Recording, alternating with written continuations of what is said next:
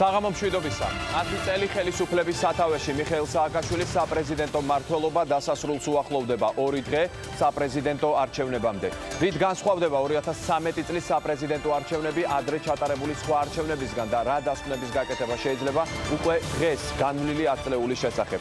დრამატული მოვლენები და ისტორია, რომელიც ჩვენ თვალწინ იწერებოდა. დისკუსია ბოლო ათწლეულის შედეგებზე, ასევე რა ეტაპი იწყება ქართულ პოლიტიკაში და რა პერსპექტივა მოჩანს დღევანდელი გადმოსახედიდან. დღეს ვეცდებით მთავარ შეკითხვებზე პასუხის გაცემას. ღია ეთერის სტუმრები არიან ისტორიკოსები, მწერლები, დიპლომატები, პოლიტოლოგები, ჟურნალისტები, ფსიქოლოგები, ხელოვნების სფეროს წარმომადგენლები და მოქალაქეთა ფართო აუდიტორია.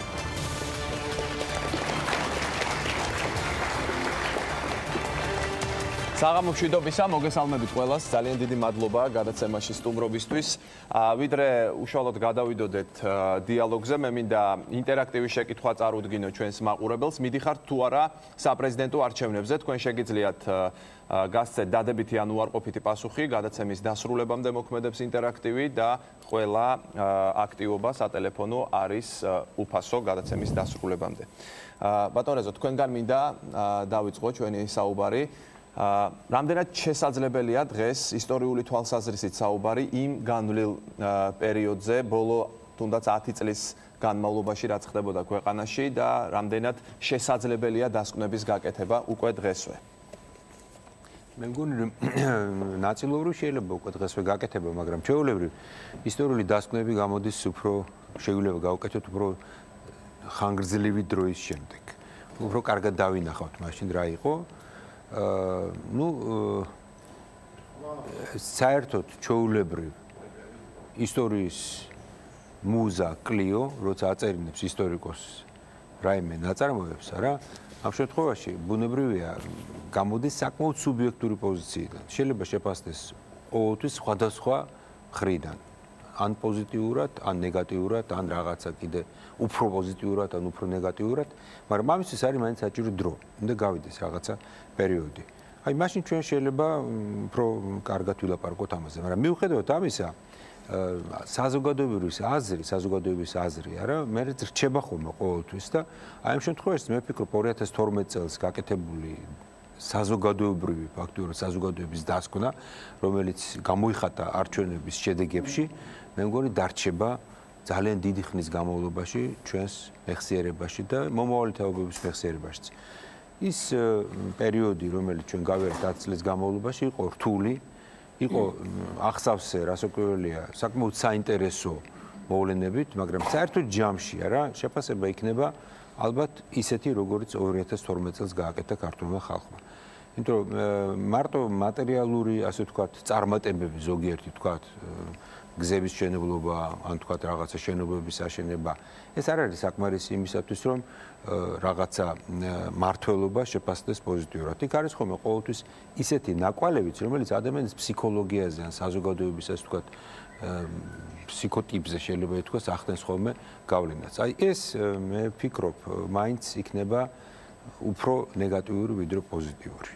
იმიტომ რომ ამ 10 წლის განმავლობაში მე გულისხმობ მაინც უფრო 9 წელს, ახლა უკანასკნელი წელი ცოტა სხვაგვარი იყო, იმ ცალკე შეფასებას მოითხოვს, იქაც შეიძლება იყოს პოზიტიური და ნეგატიური შემდგომში, ხო, მაგრამ იმ 9 წელზე თუ ვილაპარაკებთ, იქ ჩვენ გქონდა რასაკვირველია გარკვეული წარმატებები, მაგრამ ის წარუმატებლობა, რომელიც გამოიხატებოდა იმაში, რომ ნაცვლად დემოკრატიისა ჩვენ ავაშენეთ მაინც ავტოკრატიული ხელისუფლება უფრო მეტად, ხო? ავაშენეთ ჩვენ, მე გულისხმობ მაინც საზოგადოებასაც, იმიტომ რომ მივეცით ამის უფლება.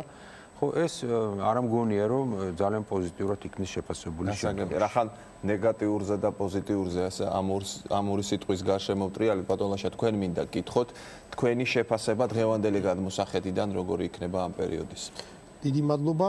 უპირველეს ყოვლისა, აი კონკრეტულად დღევანდელი შთაბეჭდილებაც მინდა გითხრათ, სანამ უშუალოდ თქვენს შეკითხვას უპასუხებ.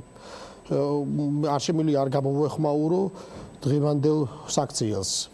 პრეზიდენტის ახალქალაქში, რომელიც ძალიან უსიამოვნო საყურებელი იყო, ძალიან მე ვფიქრობ სამარცხვინო, ასე მე მგონი პრეზიდენტები არ უნდა იქცეოდნენ, საკმაოდ პროვოკაციული, არაფრთხილი და არ მინდოდა რაღაცა ობიექტურ ჭრილში დამენახა, თქვათ მისი მოღვაწეობა, იმიტომ რომ მართლა ჩვენთან ჩამოყალიბდა რაღაც ტრადიცია, რომ მართლა წყელვაკრუბით აცილებენ პრეზიდენტებს და არ მინდა რომ ეს კუთხე მქონდეს, მაგრამ დღევანდელი დღე რაც ჩვენ უყურეთ, თქვათ როგორ ელაპარაკებოდა ან ეს რაღაცა ფსევდო პატრიოტული ძალიან ბანალური პოპულისტური საქციელი პრეზიდენტისგან ეს რაღაცა შერკინება ყოფილ პატიმარ ვაგან ჩახალიანთან იყო ძალიან სამარცვლო, ძალიან ცუდი, არასწორი. მე ეს ვითომ ეს დევნაც ეს ასე არ უნდა იქცეოდნენ პრინციპში სახელმწიფო მოღვაწე ასე არ უნდა იქცეოდეს, იმიტომ რომ თუ იქ თვითონ ამბობდა მე რომ ვთქვათ სეპარატისტებო, ლაჩრებო, პრინციპში სეპარატიზმის პირველადი ასე ვთქვათ მნიშვნელობა ეს სიტყვა სწორედ გახლეჩას გულისხმობს, ხო? აი ამ შემთხვევაში თვითონ აი ამ გამხლეჩვის ინსპირატორი არ უნდა იყოს, ხო, სახელმწიფო მოღვაწე და ეს აქ გამოჩნდა, ახლა რასაც ეგ უსმენდი, ახლა იგივე ვთქვათ ბატონი ჩახალიანის შემთხვევაში მე არ ვიცი ეს ადამიანი გულში რას ფიქრობს და ვთქვათ კონკრეტულად ბითიჯდა ციხეში, მაგრამ ამ შემთხვევაში ჩახალიანი პრეზიდენტთან კამათისას, დღევანდელი კამათისას ბევრად უფრო კონსტრუქტიული იყო, მისი ფრაზები იყო ბევრად უფრო სახელმწიფოებრივი, ვიდრე სააკაშვილის პასუხები. ეს რაღაც პარადოქსთან გვაქვს საქმე, იმიტომ რომ ბუნებრივია ჩახალიანი რაზეც ეუბნებოდა, ეს ძალიან აქტუალური თემებია. ჩვენ ამაზე არ ვსაუბრობთ ხმამაღლა. ის რომ სომხური ეკლესიები არის გრევის პირას თბილისის ცენტრში და ამაზე ჩვენ რეაქციას არ ვაძლევთ ან ვერ ვაძლევთ და ამის აღდგენა არ ხდება, რა უთხრა ჩახალიანმა არასწორი და არასამართლიანი. თუ მართლაც ოვანეს თუმანიანი არ არის მართლაც საამაყო როგორც ქართველებისთვის, ასევე სომხებისათვის. ეხლა რა იყო აქ ასეთი გასაგიჟებელი და გადასარევი ეს რა ნამდვილად პრინციპში აი ეს ბანალური პოპულიზმის ელემენტები, რომელიც ახასიათებელია სამწუხაროდ სააკაშვილისთვის და მისი მმართველობის სტილია, ხო? აი თუნდაც ამ დევნამ გამახსენა ეს ძალიან სამწუხარო ტელეშოუ, რამდენიმე წლის წინანდელი, ხა შეუძლებელია არც გაგვახსენდეს, რომელიც წინ უძღოდა 2008 წლის რუსეთ-საქართველოს ომს, როდესაც ვითომ გააქცია რუსის სამხედროები. ეს ჩვენ გვახსოვს, ხო? აი ესეთი რაღაცეები, ეს მე ვფიქრობ, რომ მათთან შემაწუხებელი ჯერტი ძალიან უგემოვნოა ყველაფერს თავი რომ დავანებოთ.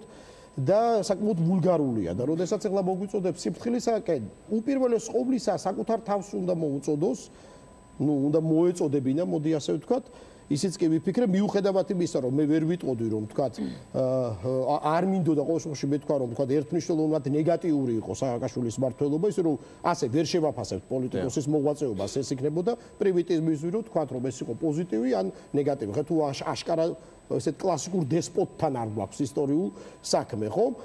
მაგრამ დღევანდელი გადმოსახედიდან მიმართებაში, თუნდაც დღევანდელი საქციელიდან გამომდინარე, ეს იყო ძალიან სამწუხარო, მახასიათებელი და სამწუხარო ფინალი მისი მმართველობისა, რომელიც გულისხმობს მისი, ასე ვთქვათ, პრეზიდენტობის სტილსაც. და პრინციპში იქ ტონებმა მე ეს მანერა რაღაცნაირი, არ ვიცი რატო იწყებენ ბოდისვიხთი ამ სიტყვისათვის პოლიტიკოსები ძველბიჭობას. თან სახელმწიფოს ხარჯზე და ზურგით. აი ეს რაღაცა აი ეს მანერა საუბრის ეს ვიმეორებისების დადევნება ძალიან შემაწუხებელია და ვფიქრობ, რომ მომავალში თუნდაც აი ამ დღევანდელი საქციელით მომავალმა პრეზიდენტებმა, მომავალმა მმართველებმა უნდა გამოიტანონ გარკვეული გაკვეთილი, რომ პრეზიდენტი უნდა იყოს, ასე ვთქვათ, მართლაც ყოველგვარი ბანალობის გარეშე გამაერთიანებელი და არა გამხლეჩი. სააკაშვილის პრობლემა ესეც იყო, რომ მისთვის ყოველთვის არსებობდა ის საბოლოო ჯამში რაღაცნაირად ვერ იქცა თითქოს ქვეყნის მმართველად. აი სრულფასოვნად ვერ გაითავისა, რომ ეს არის ყველას პრეზიდენტი. ანუ ეს პირობითი თუ არსებული მტრები და რაღაც კონკრეტული ჯგუფის წარმომადგენლობა, რაც მისი პრეზიდენტობის მახასიათებელი იყო, დღესაც გამოვლინდა და ძალიან ცუდია და ბოდისვიხთი ამასაც კიდე რომ აღარ დაუბრუნდი ამ თემას, აი ეს სიფრთხილე, რომელიც ბუნებრივია ამ თემებს მართებს და დღესაც შესაუბრა ხო ჩახალიანს, აი ეს ქედმაღლობა, ეს დამოკიდებულება, თუ კი იმედია ეს ასე არ მოხდება და სეპარატიზმის საფუძველი სწორედ აქ იბადება, როდესაც შენ გაუწყოებული ხარ ადამიანისგან, შენი თანამოქალაქისგან, რომელსაც არ თვლი რომ მას ისეთივე უფლებები აქვს როგორც შენ. როდესაც იქ ადამიანი გეუბნება რომ ესეც ქართული კულტურის ნაწილია და იქ რაც მომისმინე ყოველ შემთხვევაში ეს იყო. იგივე დანგრეული სომხური ეკლესიები, ხო? შეიძლება უპირველესი საყვედური ეკლესიების, სომხური ეკლესიების არაღდგენისა, თქვა ეგერ ვერცხლის ქუჩაზეც დაინგრა, ქართული სომხური ეკლესია უკაცრავად და აღდგენა არ ვიცი, ხდება თუ არ ხდება, ხო, რაღაცები მოვისმინე. უპირველესი საყვედური ვიბეორებ, შეიძლება სააკაშოს არ ეკუთვნოდეს. ჩვენ სამწუხაროდ ვიცით, რომ თქვა ვინ და ვის უნდა ხოლმე, როგორც წესი სამწუხაროდ რაღაც საეკლესიო ქონების ასე ვთქვათ მითვისება, იგივე ეს კათოლიკურ ეკლესიებსაც ეხება და სომხურ ეკლესიებსაც. ამიტომ აი აქ სახელმწიფოს პრობლემები უჩნდება აი ამ დროს, როდესაც შენ ნიველირებას ახდენ შენი თანამოქალაქეების, რომლებიც შეიძლება სომხები არიან, შეიძლება აზერბაიჯანელები არიან, შეიძლება სხვა ეროვნების წარმომადგენლები არიან და აი ასეთი პოპულიზმისთვის შენიკენებ ბატონო დიმიტრი შენს თანამდებობას. თქვენ მინდა დაგისვათ შემდეგი შეკითხვა, როდესაც უარყოფით ან დადებით მხარეებზე ვსაუბრობთ, ნეგატივზე და პოზიტივზე, ამა თუ იმ მმართველის. აქ როგორც ცალკე აღებული, ახლა კონკრეტულად ამ შემთხვევაში, რამეს უნდა შევადაროთ, თუნდაც განვლილ პერიოდს, თუ ცალკე აღებულზე უნდა ვიმშელოთ? იცით რა, საერთოდ მე ასე მგონია, რომ ხელისუფლებისა და რაღაც დროის შეფასება ორგვარი არსებობს ძირითადად. ერთი არის თუ შეიძლება ასე ითქვას მოკლევადიანი, ანუ აი დღევანდელი გადასახედიდან და უკანასკნელი წლების მოვლენებიდან, ის რაც ყველაზე ძალიან გვტკივა, ან ძალიან გვწყინს, ან რამაც ძალიან დაგვაზარალა და გათვლილი აი ხვალინდელ პოლიტიკურ მოვლენაზე და ხვალინდელ პოლიტიკურ დივიდენდებზე. მაგრამ არსებობს მეორე შეფასება, რომელიც უფრო გრძელვადიანია, რომელიც უფრო ფუნდამენტურია და რომელიც უფრო მოვლენათა ძალიან ყოველმხრივ და ყოვლის მომცველ შესწავლას და ძალიან დამჯდარ შესწავლას მოითხოვს. თუ აქედან მიუდგებით საკითხს აი მეორე პოზიციიდან, ჩვენ მე აი გავიხსენებდი, რა თქმა უნდა, ისტორია ერთ-ერთი ის გაკვეთილია და ის წარსულზე სწავლობს ადამიანი და საერთოდ წარსული გვაძლევს რაღაც ფაქტებს, მომხდარი, რომელიც შეიძლება ხვალისათვის გაითვალისწინო. თავარი მე ერთ მოვლენას მივაქციე ყურადღება, რომ აი უკანასკნელი 22 წლის მანძილზე ჩვენ ყავდა 3 პრეზიდენტი, ახლა მე-4 პრეზიდენტს ვირჩევთ, დამოუკიდებლობას ვგულისხმობ და 3-ვე პრეზიდენტი წავიდა დამარცხებული. ეს პრეზიდენტები წინასამეული სხვადასხვა ხასიათის, ფსიქოლოგიის, პოლიტიკური გამოცდილებისა და სხვადასხვანაირი ხალხი იყო. ერთი იყო რადიკალი, მეორე უფრო გონიერი და დიპლომატი და ასე შემდეგ. ნუ მე მათ დახასიათებას აღარ ჩამოყვები, მაგრამ 3-ვე დამარცხდა. 3-ვე დამარცხდა და ეს რა მათ სუბიექტურ თვისებებს უნდა მივაწეროთ, ან მათ მიზნებს, ან მათ გამსახურდია გახსოვთ როგორ ჩამოვარდა და ჩამოაგდეს და დამხობილი ხელისუფლების წარმომადგენელი მერე ბოლოს სიკვდილით დაიღუპა და რაღაც საეჭვო ვითარებაში გარდაიცვალა. შევარდნაძე გახსოვთ კარგად, რომ როგორც იტყვიან, სახში გაუშვეს, თვითონ თქვა ასე. და დღეს ჩვენ მოწმენი ვართ, რომ დღეს კი მიდის თავისი საპრეზიდენტო მმართველობის დასრულების მერე.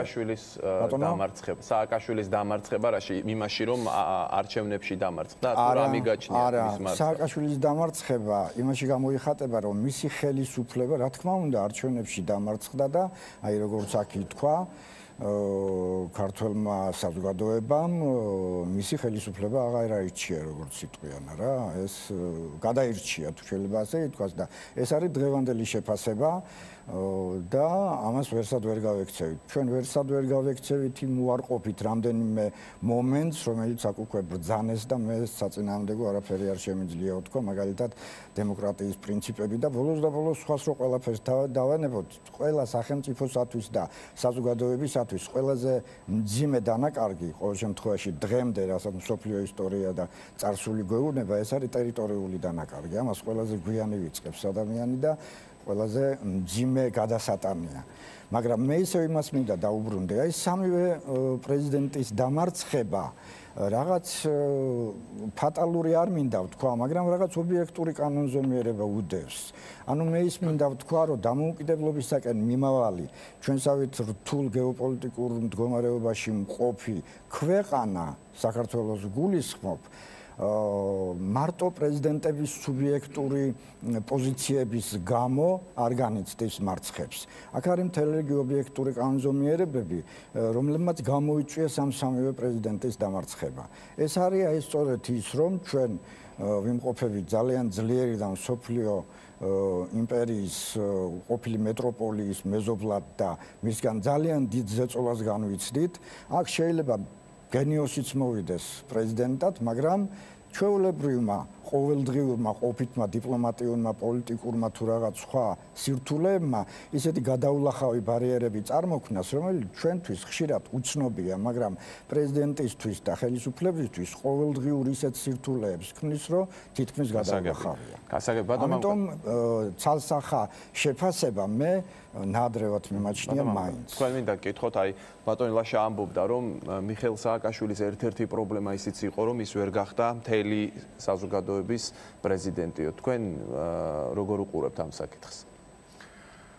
პირველ რიგში ერთ რამეს ვიტყოდი, ჩვენ 2 დღე გვაშორებს არჩევნებს და მის მნიშვნელობაზე მინდა ვილაპარაკო, რატომ? იმიტომ რომ პირველად ჩვენი უახლესი ისტორიის მანძილზე არის რეალური შანსი, რომ საქართველოს 1 ოქტომბრის დემოკრატიული გადაბარების შემდეგ ხელისუფლების უფრო დიდი ნაბიჯი გადადგას, რაც გამოიხატება დემოკრატიის კონსოლიდაციაში. პირველ რიგში ეს არის, რა თქმა უნდა, ორი მთავარი ძალის გამოყოფა პოლიტიკური პარტიის ან კოალიციის ქვეყანაში, რომელიც უკვე სტაბილურად რამდენიმე წელი ერთმანეთს ეპაექრება. ეს არის ევროპული მოდელი. ყველა წამყვან დემოკრატიაში განვითარებულში არსებობს ორი ძალა, პირობითად მემარცხენე და მემარჯვენე, რომელიც ერთმანეთს ცვლის ხელისუფლებაში. და სწორედ ეს არის ერთ-ერთი მთავარი ამოცანა ჩვენი მოსახლეობის, ჩემი აზრით, რომ იმისათვის, რომ ევროპულ დემოკრატიას დაუახლოვდეთ, იმ ახალგაზრდა დემოკრატიას, რომელსაც ქვია საქართველოს, სჭირდება ორი რამ.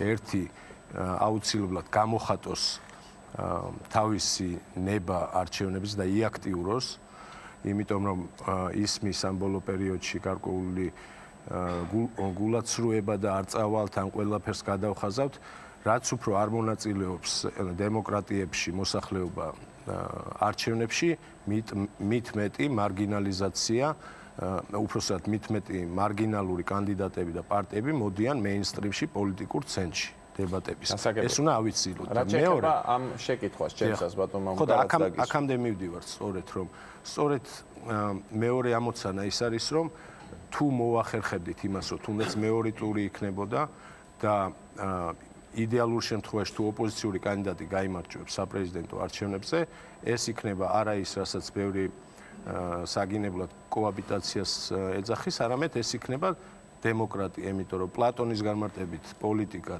არის ერთმანეთთან ცხოვრების ხელოვნება. ჩვენ ეს უნდა ვისწავლოთ, ერთმა წელმა პოლიტიკოსებს რაღაც პატარა მაინც ასწავლა, ისინი ერთმანეთს ხელს ართმევენ უკვე, ერთმანეთთან დებატებში ზიან, რაც წარმოუდგენელი იყო 60 წლის განმავლობაში და კეთილი ინებონ და სხვადასხვა პარტიის წარმომადგენლებმა ამ სამ შტოს უხელმძღვანელონ და ერთმანეთთან ილაპარაკონ, რომ პროგრესი ქონდეს ქვეყანას და რაც არ ხდებოდა სწორედ წინა ხელისუფლების ფარგლებში, რაც არ ხდებოდა იმის წინ, აი ახლა უნდა ვისწავლოთ იმისათვის, რომ დაუახლოვდეთ ევროპას. ევროპაში გაწევრიანება ჩვენი არ არის ტრაფარეტული სიტყვა, ეს არის ინსტიტუტების მშენებლობა და სამ შტოს შორის ერთმანეთთან იმ კოაბიტაციური თუ გნებავთ თუ დემოკრატიული მოდელის შექმნა, რომელიც წინ წაგვიყვანს. რაც შეეხება ჩემს შეკითხვას. აი ბატონი ლაშას სიტყვებიდან ამოვდიოდი, მან თქვა, რომ მიხეილ სააკაშვილის პრობლემა იყო, რომ ის ვერ გახდა გამაერთიანებელი მთელი საქართველოსთვის. თქვენ ეთანხმებით ამ მოსაზრებას? იყო გარკვეულწილად ეს მომენტიც, ისევე როგორც შევარდნაძის დროსაც, ისევე როგორც გამსახურდიას დროსაც.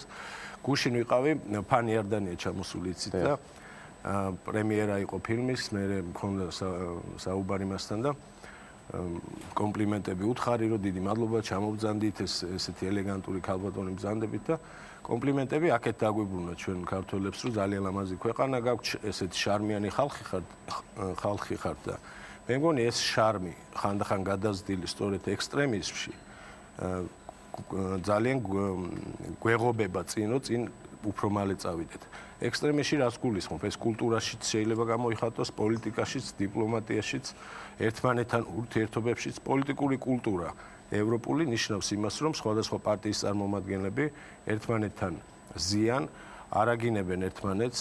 ერთი კანდიდატი, როგორც ამარჩევნების სამწუხაროდ მოხდა პრემიერი, ძალიან ცუდ სიტყვებს ხმარობს სხვა კანდიდატების მიმართ. არ ხდება ისეთი მომენტები, როცა იგივე მთავარი აღმასრულებელი ხელისუფლების უფროსი მოუწოდებს ხალხს იმისათვის, რომ მისცეს ხმა მის ფავორიტს და თუ ეს პირველ ტურში არ მოხდება, საერთოდ გულს აიცრუებს და წავა პოლიტიკიდან და მეორე ტურში აღარ მიიღებს მონაწილეობას. მე ჩამოვედი ერთი წლის წინ პარიზიდან, სადაც წარმოვადგენდი საქართველოს, სადაც აირჩიეს შარშან ფრანსუა ოლანდი, სოციალისტი. მას რომ ეთქვა, ის იგებდა იმაში რეიტინგებში და რომ ეთქვა, რომ პირველ ტურში თუ არ მომცემს ხმას, სწავლდა საერთოდ სარკოზი შეგრჩებათ ხელში. არ არის ეს, ხო, დემოკრატიული მოდელი, ცივილური მოდელი. ისევე როგორც პრეზიდენტი ოლანდი მოვიდა დაახლოებით იგივე ლოზუნგით, რასაც დღევანდელი ხელისუფლება ცდილობს, რომ მოსახლეობას მიაწოდოს, რომ აღარ გვინდა ქარიზმატული ლიდერები, აღარ გვინდა ესეთი აჟიტირებული, ემოციური. კი ბატონო, რა თქმა უნდა, მე მგონი მოუწიფდით, რომ 20 წლის მერე ეგრეთ წოდებით დავამთავრებთ ნორმალური, ამას ეძახდნენ ფრანგები და ნორმალური პრეზიდენტი ავირჩიოთ ჩვენც. ეს ძალიან კარგია, მაგრამ ნორმალურ პრეზიდენტს აუცილებლად ჭირდება პირველი გამოცდილება, გუნდი, კარგი მენეჯმენტი, რომელიც ქვეყანას პროგრესისკენ წაიყვანს, თორემ პრეზიდენტ ოლანდს მოუვიდა ის, რომ გაიმარჯვა, სასტიკა დაამარცხა 6% სერიოზული გამარჯვება სარკოზი დაამარცხა და შემდეგ ერთ წელიწადში იქცა საფრანგეთის უახლეს ისტორიაში ყველაზე არაპოპულარულ პრეზიდენტად 23% მხარდაჭერით. ანუ პრეზიდენტს არ არის აუცილებელი მარტო ჰქონდეს ნორმალური, ასე ვთქვათ, ჭყალებში რეპუტაცია, მას აუცილებელია ჰქონდეს პროფესიონალიზმი და გუნდი უნდა ყავდეს, რომელიც ქვეყანას მოდერნიზაციას გაუკეთებს.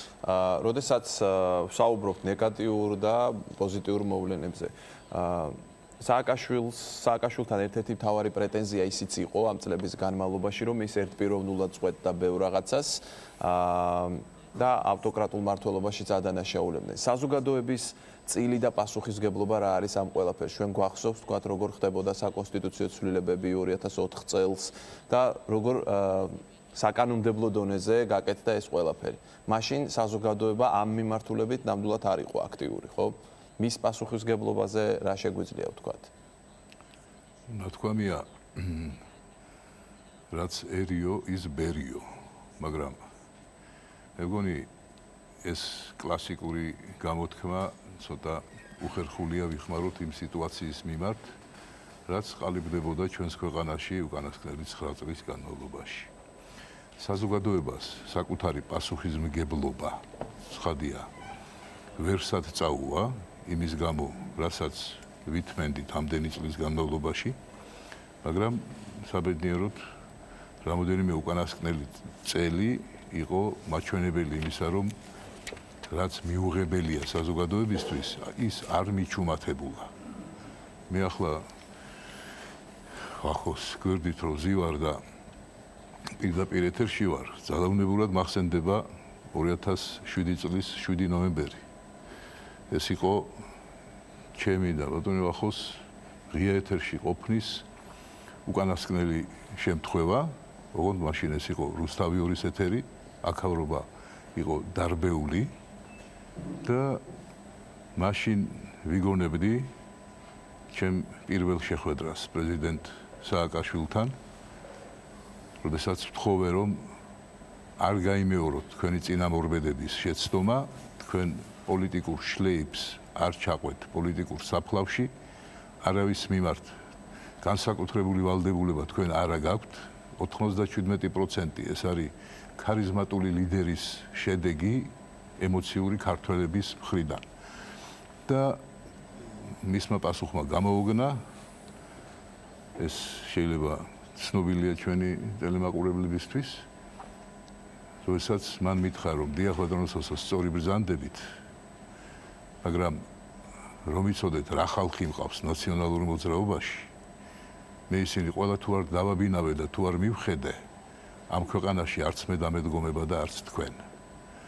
ასეთი მოულოდნელი, გამოუგნებელი პასუხის შემდეგ მე თითქმის 1 წელი თავისთვის უფლება არ მიმიცია მისი კრიტიკის, სწორედ ამან გამახსენა ის პერიოდი, როცა იცვლებოდა კონსტიტუცია და ჩვენ ფიქრობდით, ახმამაღლაც საუბრობდით იმაზე, რომ ვაცადოთ.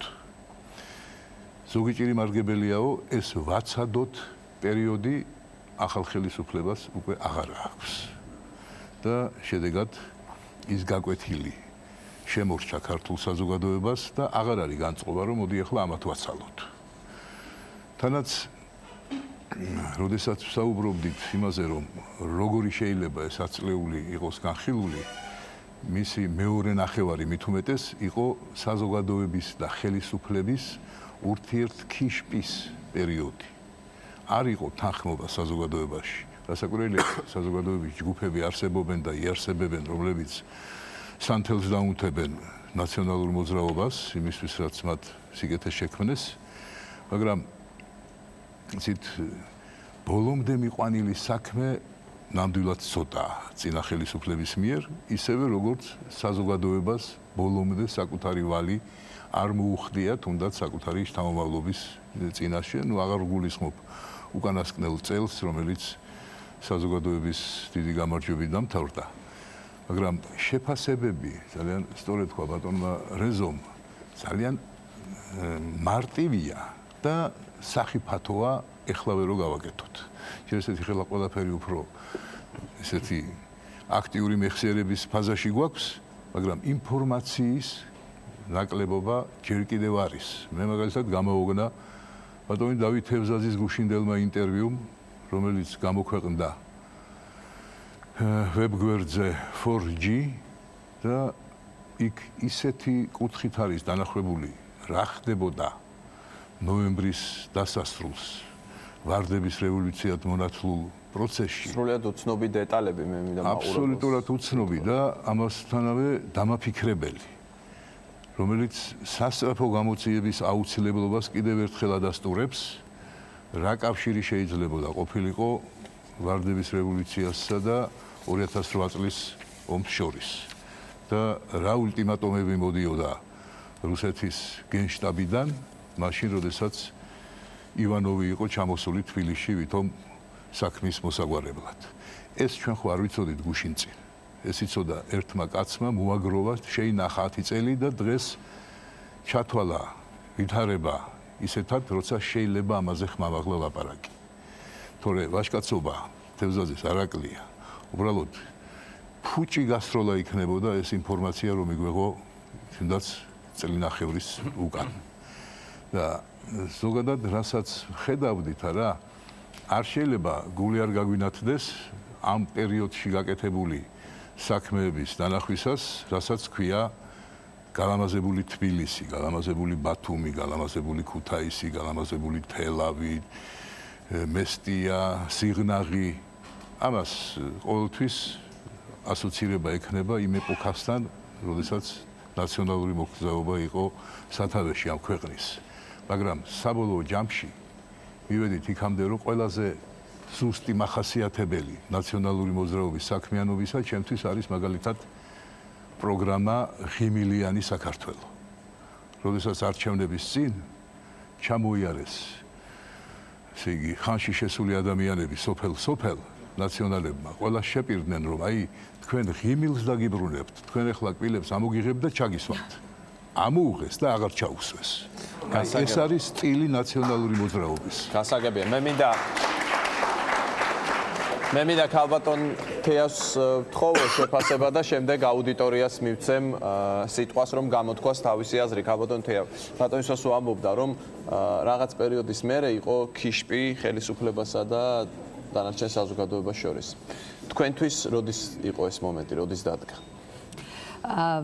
თავიდანვე სულისკვეთება გამოიყურებოდა ასე, რომ პრეზიდენტი, როგორც უკვე აღინიშნა, საოცარი მაჩვენებლით გავიდა, საოცარი მონაცემებით და მისი ფიცი დავით აღმაშენებლის საფლავზე, მის მიერ არჩეული, ვთქვათ, დასახელება მისი პარტიის, ეს ყველაფერი იძლეოდა იმედს იმის შესახებ, რომ ეს შეიძლება ყოფილიყო ადამიანი, რომელსაც თავის ერზე, ქვეყანაზე, სამშობლოზე ნამდვილად უნდა ეზრუნა და ეს იყო მისი, ვთქვათ, მთავარი იდეა.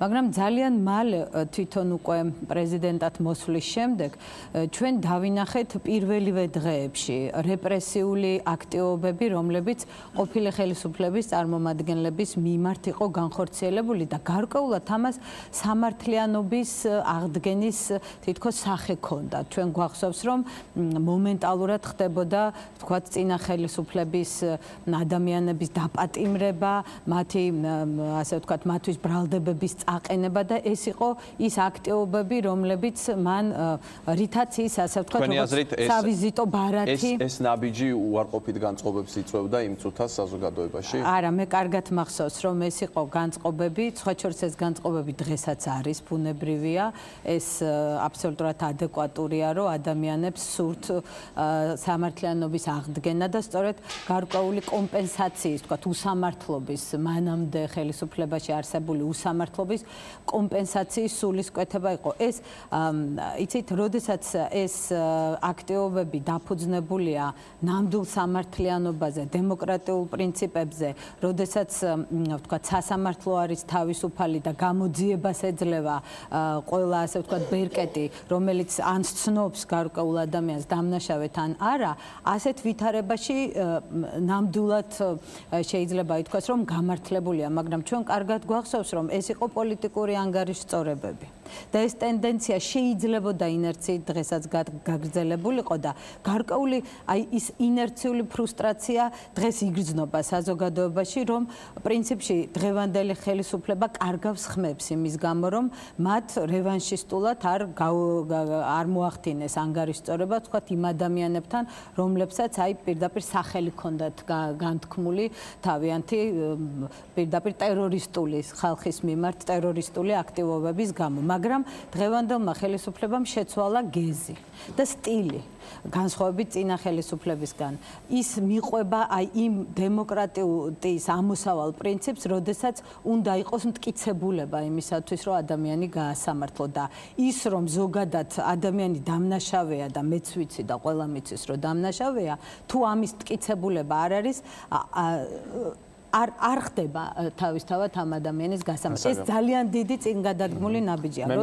როდის დაიწყო განხეთქილება? განხეთქილება დაიწყო მაშინ, როდესაც უკვე მკაფიოდ გამოჩნდა ის გეზი, რომ ნაციონალურმა მოძრაობამ გადაწყვიტა, რომ მან ყველაზე კარგად იცის რა არის ხალხისთვის უკეთესი. და პრინციპში არ ხდებოდა, რაც დემოკრატიის ამოსავალი პრინციპია, იმ სოციალურ ჯგუფებთან კონსულტაცია და ინტერაქცია დაიკარგა და ერთპიროვნული ავტოკრატული გადაწყვეტილებები, რომლებიც გახმოვანებული იყო დაახლოებით ასე, რომ აი ამ ერთმა გუნდმა ყველაზე კარგად იცის ყველა შრეში, ყველა სოციალურ ჯგუფში და ყველა ვითარებაში, იქნება ეს კულტურა, მეცნიერება, ხელოვნება თუ ნებისმიერი სხვა სფერო, მათ იციან საუკეთესოდ რა არის უკეთესი. აუდიტორიაში თუ არის აზრის გამოთქმის სურვილი, ხო? მოგესალმებით, ილია ბარაბაძე, ადამიანის უფლებების დაცვის კავშირის თავმჯდომარე. რაც შეეხება ნაციონალურ მოძრაობას, ნაციონალური მოძრაობა და მისი პრეზიდენტი იყო მხოლოდ ნაციონალური მოძრაობის წევრებისთვის და მის მხარდაჭერებისთვის. ნაციონალური მოძრაობა და მის პრეზიდენტი სხვა ხალხისთვის საერთოდ არ ყოფილა. რაც ყველაზე ცუდი იყო, მათ გააკეთეს ის, რომ რუსეთთან უფრო გაარღმავეს ცუდი მდგომარეობა. გაამწვავეს ურთიერთობა რუსეთთან და გაგვიყიდეს ტერიტორიები. მაგრამ რუსეთთან ურთიერთობა მე ძალიან კარგად მახსოვს. სააკაშვილის თუნდაც ეს ფაქტიც მეტყველებს იმაზე, რომ მას სურდა რუსეთთან ურთიერთობის ნორმალიზება. მან პირველი ვიზიტი სწორედ მოსკოვში გააკეთა, არ ვიცი თქვენ გახსოვთ თუ არა. გარდა ამისა, პიროვნულად თუნდაც პუტინის მისამართით პოზიტიური განცხადებები გააკეთა თავიდან. ესეც იყო. როდესაც საუბრობ თქვათ რუსეთთან კონფრონტაციაზე, შეიძლება ისაუბროთ ცალმხრივად ხოლოდ, რომ აი სააკაშვილმა გაამწვავა. მესმის, მაგრამ ბატონო ხო, მან სულ სხვა რამე შეთანხმებები იყო, როგორც გამოვიდა მერე ხმა და სულ სხვანაირად მოიქცა, რომ ჩამოვიდა საქართველოში. სულ სხვა დაილაპარაკეს და სხვანაირად გააგრძელა ურთიერთობა. ისია თუ ასეა, ჩვენ რუსეთს მეტი უნდა დაუვთოთ, იმიტომ დიდი სახელმწიფოა.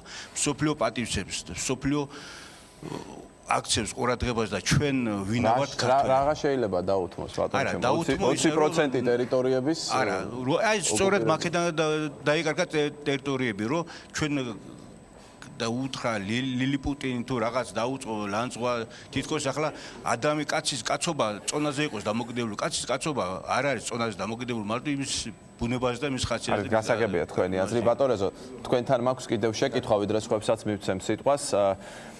ერთი მხრივ აშკარად იმ პერიოდში დასაწყისში, როდესაც მიხეილ სააკაშვილი მოვიდა პრეზიდენტად, იყო მოთხოვნა რეფორმებზე, მანდატი გარკვეულწილად ამაზეც იყო მიცემული, რომ სწრაფად მომხდარიყო ეს რეფორმები. მეორე მხრივ 96%-ით მოვიდა ის პრეზიდენტად და ხომ არ ფიქრობთ, რომ საზოგადოებამ აქ დაუშვა შეცდომა, როდესაც ერთი მხრივ მოითხოვა სწრაფი რეფორმები და მიხეილ სააკაშვილმა სწრაფი რეფორმებისთვის მოითხოვა სრული ძალაუფლება. ცით რა არის საზოგადოებას ახლა ვერ დავადანაშაულებთ. მათ არ ქონდათ არჩევანი რეალურად. იმიტომ რომ ის 97% იმიტომ მიიღო, რომ მას არ ყავდა არც ერთი რეალური კონკურენტი. ის მოვიდა მაშინ როგორც გამარჯვებული იმ რევოლუციის შედეგად, იმ ტრიუმვირატში, რომელიც იყო მაშინ წარმოდგენილი რეალურად, მათ თვითონ მისცეს მას ეს მანდატი, რომ მას ეყარა კენჭი, თუ მათი სამივე მათგანს რომ ეყარა ჟვანიას სააკაშვილს და ბურჯანაძეს შეიძლება არ ყოფილიყოს 97%, ხო?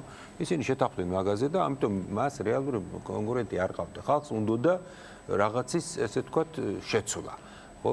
ცვლილებებს ელოდა და იმედი ჰქონდათ, რომ ეს გააკეთებდა ამ ცვლილებებს. მაგრამ ერთი რამეა, რაც მე მახსენდება ერთი ასეთი საინტერესო სიტყვები არის ბერტოლტ ბრეხტის პიესაში გალილეო, რომელიც 1929 წელს არის დაწერილი და გალილეოს მოწაფე ანდრეა ეუბნება მას, რომ უბედურია ის ხალხი, რომელსაც გმირი არ აყავს. და გალილეო პასუხობს, რომ უბედურია ეს ხალხი, ვისაც გმირი ჭირდება. ეს მის სხვადასხვა რაღაცა. ჩვენ სულ ესე იგი გვინდოდა რომ ყოლოდა ერთი ლიდერი, ერთი. აი ხა მე ვფიქრობ რომ აი ეხლა ჩვენ როცა ავირჩევთ პრეზიდენტს, რომელიც იქნება სუსტი, იმ გაგებით რომ ეს იგი მას არ აქვს იმდენი სიმხელა მანდატი, თქვა ისეთი უფლებები როგორც ქონდეს. ჩვენ შეიძლება უფრო დაუახლოვდეთ ნორმალურ მდგომარეობას. რომ ჩვენ არ ვიყოთ დამოკიდებული ერთ გმირზე, ერთ ლიდერზე და არ ვლაპარაკობდეთ რომ ესე იგი პატრონი არ აყავს ქვეყანას. ეს არის უბედურება. ესეთ რამეს როცა ვამბობთ. პატრონი არის ხალხი და პატრონი არ უნდა იყოს ერთი კაცი, ესმის და ჩვენ ასეთ რამეს მიჩვეული ვიყავით, იმიტომ რომ შუა საუკუნეებიდან პირდაპირ გადავედით, ну, აი ახლა რა ვიცი, კაპიტალიზმს უბრუნდებით, ხო, გადავედით რაღაცა არანორმალურ სიტუაციას, როგორც იყო საბჭოთა პერიოდი, ხო? მე გულისხმობ, ახლა მაშინაც იყო რაღაცა თქვა პოზიტიური მომენტები, მაგრამ ძირითადად ეს იმართებოდა ქვეყანა ისევ თქვა გმირის მიერ, რომელსაც ნიშნავდა ვიღაცა, ხო? ეხლა ჩვენ ასეთ რამეს აღარ უნდა დაუბრუნდეთ და მაშინ 2004 წელს არა ჩვენ ჯერ კიდევ არავითარი არჩევანი არ ქონდა. ერთის მხრივ სხვა შორის უნდა გითხრათ, რომ 97%-მა ძალიან უარყოფითი როლიც ითამაშა. იმის გამო რომ ეს თქვა ირწმუნა იმ ლიდერმა, ვინც ამდენი ხმა მიიღო, რომ მას აქვს სრული მანდატი და შეუძლია გააკეთოს რაც უნდა. მართლაც ერთი წლის განმავლობაში, ორი წლის განმავლობაში პრაქტიკულად ხალხი თვალს ხუჭავდა იმაზე, რომ ხდებოდა ზოგიერთ შემთხვევაში ექსცესები თქვა. ახლა ყოველგვარი, ესე იგი, მაშინ სასამართლო შეიძლება ითქვას დაექვემდებარა პროკურატურას, პროკურატურა დაექვემდებარა პრეზიდენტს, ესე იგი, ამიტომ ჩამოყალიბდა ესეთი პირამიდა, ესმის, სადაც ყველაფერი თქვა იყო ზევით და მე ვქევით, ესე იგი, ყველაფერი ემორჩილებოდა, ესე იგი, არ იყო თქვა გამიჯნა ძალების, ესე არ იყო თქვა საკანონმდებლო ხელისუფლება ცალკე, სასამართლო ხელისუფლება ცალკე აღმოსავლეთ. შეგვიძლია გარკვეული პარალელი გავალოთ, აი მაგალითად ხშირ შემთხვევაში აქ ზუსტი ანალოგია არ არის, რა თქმა უნდა, მაგრამ რაღაც საკითხებთან დაკავშირებით უკრაინას და საქართველოს განიხილავენ ხოლმე ერთად. მაგალითად უკრაინაში სულ სხვაგვარად განვითარდა პროცესები, იქ ხშირად პოლიტიკურ სათავრობო კრიზისებამდე მიდიოდა საქმე. იცით რა არის ახლა, ნახეთ, ჩვენ რაღაცა პარადოქსული სიტუაცია გვაქვს ახლა. ის ქაოსი თქვა, ახლა თქვა თუ გნებათ პარლამენტში ჩხუბი და რაღაცა. ეს ყველაფერი არ მოგწონს ჩვენ, ხო? მე ახლა მახსოვს ერთი რამე ეს თქვა საინტერესო მომენტი. უკრაინის ელჩმა მითხრა მე სომხეთში როცა ვიყავი მაშინ ნუ როდესაც იქ რაღაც მორიგი ჩხუბი იყო თქვა და კიდე და მითხრა შეუმჩივდა თქვენთან ეგეთი რამე არ არისო. მე ვთხარი რატომ? იმიტომ რომ თქვენო цаრი გყავთო და ჩვენ კიდე არავა ესმის. ესე იგი მე არ უნდა მომწონებოდა ეს კაცმა რო თქვა ხა цаრი რატომ არის კარგი ხო მართალია მაგრამ ნუ მაშინ ეს თქვა 2006 წელი იყო და ჯერ კიდე მიმაჩნდა რომ კარგია თქვა ხა თუ იქნება მტკიცე ხელისუფლება ეს მოგცემს საშუალებას რომ როგორღაც აღმოფხვრათ კორუფცია და ამყაროთ წესრიგი ეს შეცდომა იყო რასაკვირველია დემოკრატია თუმცა თქვა შეიძლება ზოგიერთ შემთხვევაში იყოს დაკავშირებული ქაოსთან ზოგიერთ შემთხვევაში ურთიერთდაპირისპირებასთან მაინც უკეთესია ეს მაინც უკეთესია ვიდრე ერთპიროვნული მმართველობა გასაგებია თუ შეიძლება დაგლა მიკროფონი გადააწოდეთ მინდა რომ კი ბატონო ლიზა თქვენგან დავიწყოთ თქვენი შეხედულება ამ განვლილ პერიოდზე განვლილ წლებზე რომ ჩამოაყალიბოთ და უთხრათ მაყურებელს ჩემი შეხედულება ალბათ იმ მაყურებლისთვის რომელიც ახლა გვისმენს დაახლოებით მაინც გასაგებიდან ათელია მაგრამ დიდი მადლობა რომ მაქვს უფლება რომ აი არჩევნების წინ მე ჩემი შეხედულებები ვაფიქსირო ამასთან დაკავშირებით რა თქმა უნდა აქ ძალიან პატივსაცემი ხალხია და ყველა მაგნიშნა რომ მოკლევადიანია ჩვენი პროგნოზი და ალბათ ემოციაზე, ბევრად უფრო ემოციაზეა დაყრდნობილი ვიდრე რაღაც რაციონალურ აზროვნებაზე. მაგრამ ჩემი გადასახედით ეს 9 წელი იმდენად მძიმე იყო ქართველი ხალხისთვის, ფსიქოლოგიურად იმდენად მძიმე იყო. მომხრესთვისაც და არა მომხრესთვისაც, იმიტომ რომ სულ ყველა მოქალაქე ამ ქვეყნისა იყო აბსოლუტურ სტრესში. ერთნი სიყვარულისგან და მეორენი სიძულვილისგან. რაც ერთნაირად ქალბატონი ფსიქოლოგი დამეთახმება ერთნაირად მძიმეა ადამიანის ფსიქიკისთვის. ამიტომ ჩემთვის აი ბატონ სოსოს რომელსაც მე უდიდეს პატივს ვცემ, იქაც ჩემი აზრი მაქვს, იმიტომ რომ ის რაც აშენდა ჩემი აზრით ხშირ შემთხვევაში ისი აშენდა როგორც არ უნდა აშენებულიყო. იქაც შეიძლებოდა პროფესიონალისტვის ეკითხათ რჩევა და კი განახლებულიყო, გალამაზებულიყო, მაგრამ ესეც არ ყოფილიყო ერთი და ორი ადამიანის გადასაწყვეტი, როგორ აშენდეს, როგორ განახლდეს და როგორ ეს ჩვენი ძველი მცხეთა როგორ დაემსგავსოს ახალი თურქეთის პატარა ქუჩებს, ხო? ესეც შეიძლებოდა რაღაცა უფრო კარგად გაკეთებულიყო. თუმცა მე დარწმუნებული ვარ, რომ გავაწლები და რაღაცებს ჩვენ მივხვდებით რომ რაღაცები სასიკეთოდ გაკეთდა ამ ქვეყნისთვის მაგრამ იმ ადამიანებისთვის რომლებმაც ამ 9 წლის განმავლობაში ამ ქვეყანაში იცხოვრა მე მგონია რომ მე მაინც ფსიქოლოგიურად ძალიან მძიმე იქნება გასახსენებლათაც მოსაგონრათაც იმიტომ რომ კიდევ ერთხელ ვამბობ თავარი ფასეულობა რაც არის ჩემთვის და ალბათ თითოეულ ჩვენთაგანისთვის ეს არის ადამიანი და აი ეს ადამიანი, ეს მთავარი ფასეულობა 9 წლის განმავლობაში არ იყო ძირითადი მამოძრავებელი მთავრობისა, რომელიც ყავდა საქართველოს. მათ უნდოდათ ის, რაც აი უკვე ითქვა, მათ იცოდნენ რა გვინდოდა ჩვენ.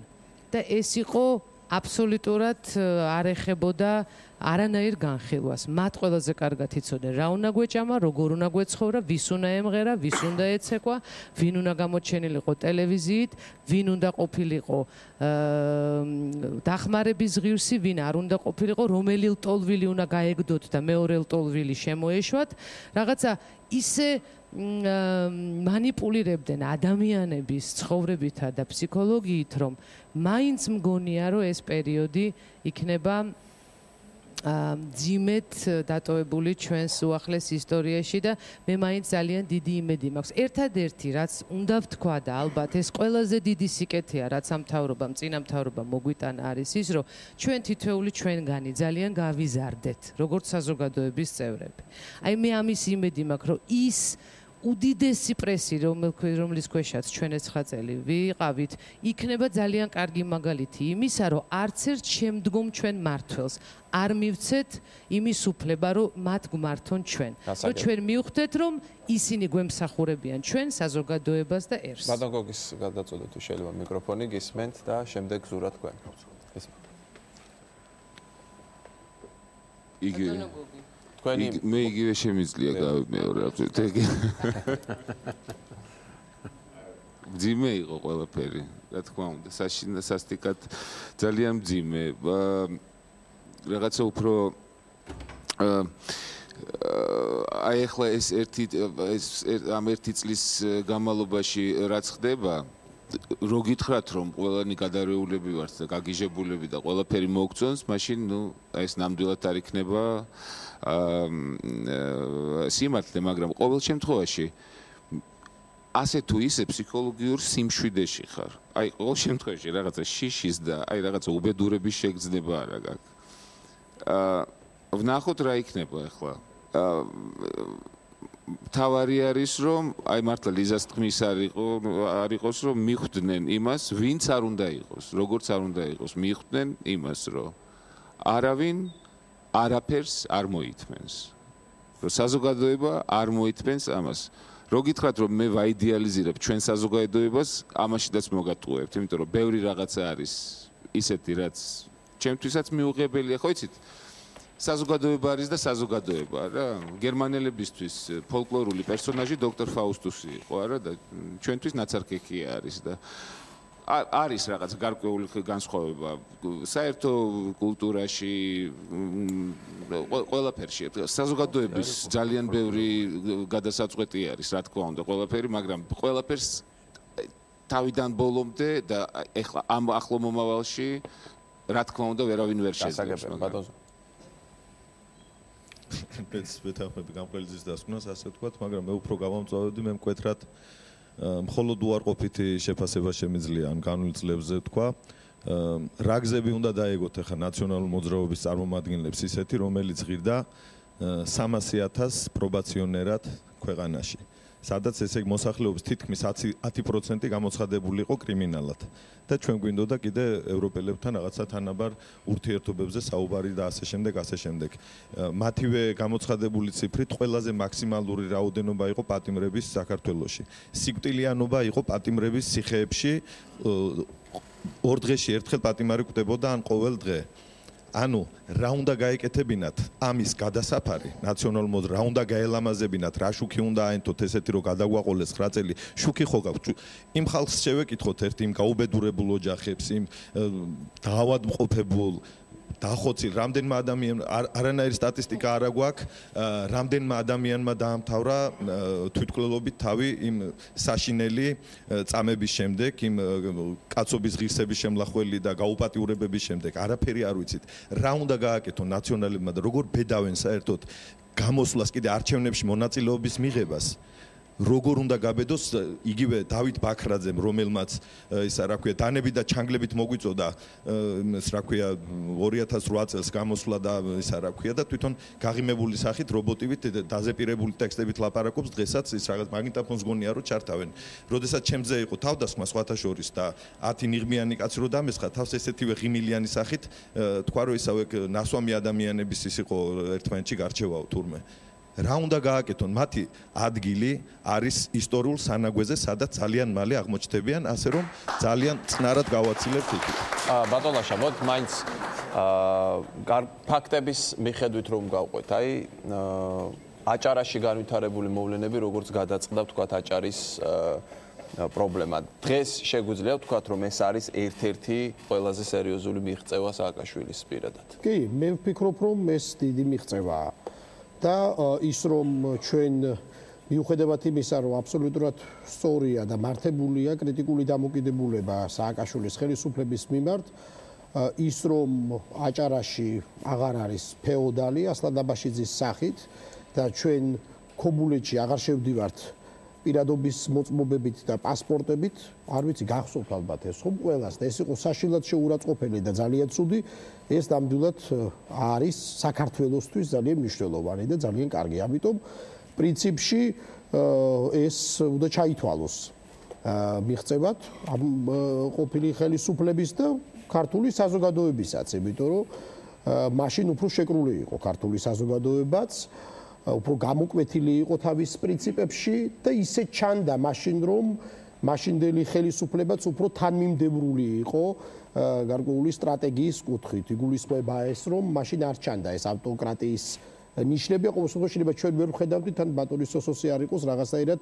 თითქოს საზოგადოება შეღავაც უწევდა ამას იმ ასე ვთქვათ, იდეალის განხორციელების გზაზე, რომ შესაძლოა მართლაც სიმტკიცე ყოფილიყო საჭირო, რომ ჩვენ გვახსოვს, ვთქვათ, შევარდნაძის მმართველობის პერიოდი, განსაკუთრებით ბოლო პერიოდი, რომელიც იყო, ასე ვთქვათ, სინონიმი სტაგნაციისა და, პრინციპში ქაოსი იყო ისეთი, არა ისტერიულ ფორმებში გამოვლენილი, მაგრამ საქმე ჰქონდა გარკვეულწილად ისეთ შეფარულ ანარქიასთან, ხო, სახელმწიფო. ამიტომ მე ვფიქრობ, რომ ის რომ ასლან აბაშიძე რომელსაც მე მახსოვს, ესე იგი 2008 წლის ომის დროს, როდესაც გორში რუსული ტანკები იდგა, ბორისოვმა დაურეკა კიდეც, თუ გახსოვთ, ასლან აბაშიძეს, რომ ასლან შენ გამო შური ვიძიეო და ის რაღაც უხერხულად იხდიდა მადლობებს, აი ეს კაცი რომ 2004 წლის მაისში პრინციპში განიდევნა ხო საქართველოდან და ამის ინსპირატორი მეორედ იყო ხელისუფლების დახმარების გარეშე სხვათა შორის. ხო, შეიძლება, მაგრამ ხო ფაქტია, რომ ეს მოახერხა რაღაცაირად. აი, აჭარის ისტორიული მოვლენაა. რა შეგიძლიათ გამოყოთ, თქვათ, კიდევ ამ პერიოდის განმავლობაში? ერთი კონკრეტული ფაქტი თქვათ. გარკვეული მოდერნიზაცია მოხდა საქართველოში, ფაქტია ახლა. მოდერნიზაციის რა კუთხით?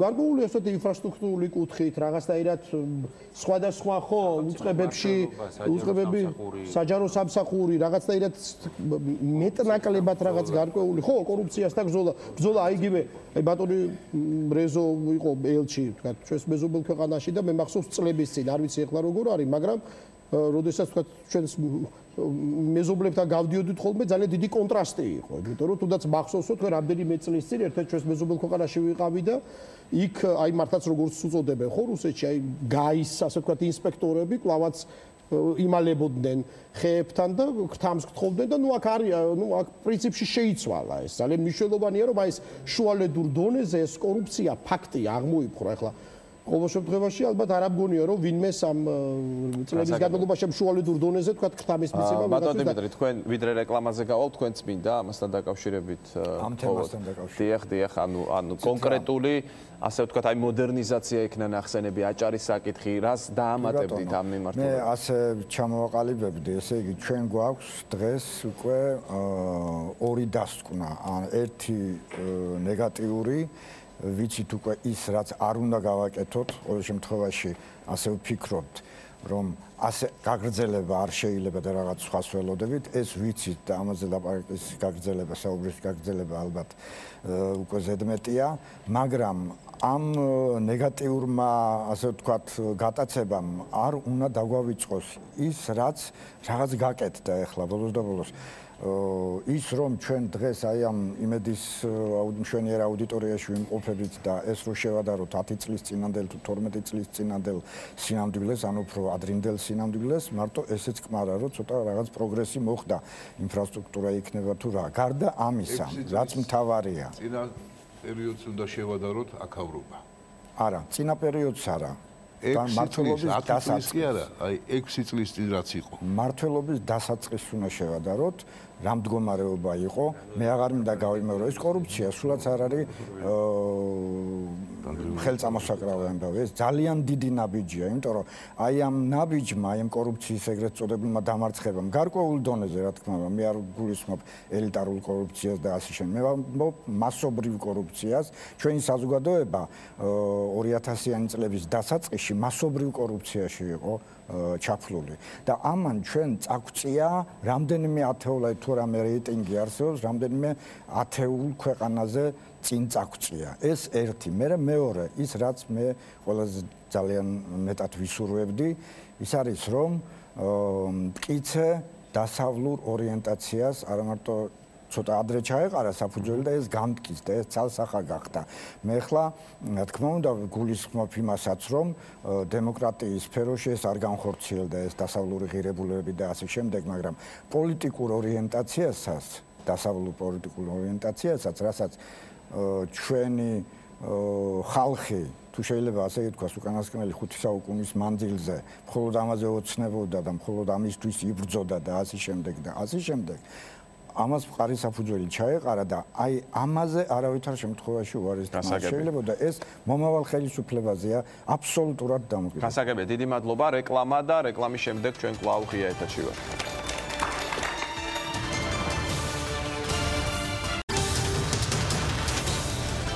მოგესალმებით კიდევ ერთხელ ჩვენ ღია ეთერში ვართ. საუბრობთ განვლილ 10 წლიან პერიოდზე და ვისაუბრეთ პირველ ნაწილში და ახლა მინდა დღევანდელობას დაუთმოთ ეს ნაწილი ამ გადაცემის ამ ბლოკის და ქალბატონი ირმა სოხაძე მათ ვისაც ვინც მეორე ბლოკში შემოვიდა ჩვენთან გადაცემაში მათ მინდა პირველ რიგში სიტყვა მივცეთ. მოდით ვისაუბროთ საპრეზიდენტო არჩევნებზე, რომელიც 2 დღეში ელოდება ქვეყანას. რით არის მნიშვნელოვანი თქვენი აზრით ეს საპრეზიდენტო არჩევნები და რა განსხვავებას ხედავთ სხვა არჩევნებსა და ამ არჩევნებს შორის? მოგესალმებით, დიდი მადლობა მოწვევისთვის. ძალიან მნიშვნელოვანი არჩევნებია უდაოდ და ძალიან დიდი განსხვავებაა ყველა წინა არჩევნებთან, რაც კი მე მახსოვს. სხვადასხვა მიზეზების გამო ხამის ანალიზი ძალიან შორს წაგვიყვანს, მაგრამ კერძოდ მე მიმაჩნია, აი ყველაზე განმასხვავებელი თვისება ზოგადად აი ახალი ხელისუფლების და შესაბამისად ამ არჩევნებისაც ალბათ არის ის, რომ ბოლოს და ბოლოს მოვიდა უკვე ხელისუფლებაში ის ადამიანები და ჩემი აზრით მე ღიად მხარს უჭერ ბატონ გიორგი მარგველაშვილს და გიორგი მარგველაშვილი იქნება სწორედ იმ ყაიდის პრეზიდენტი და ისეთი ხელისუფლება გვეყოლება ბოლოს და ბოლოს, რომელიც არ იქნება რაღაცა იცით აი მეგალომანიით შეპყრობილი და რაღაცა არ ექნება ამ ჩაბღაუჭება ამ რაღაც მას ხელისუფლების სხვადასხვა საფეხურებზე და სკამებზე და არ იქნება თავისთვის.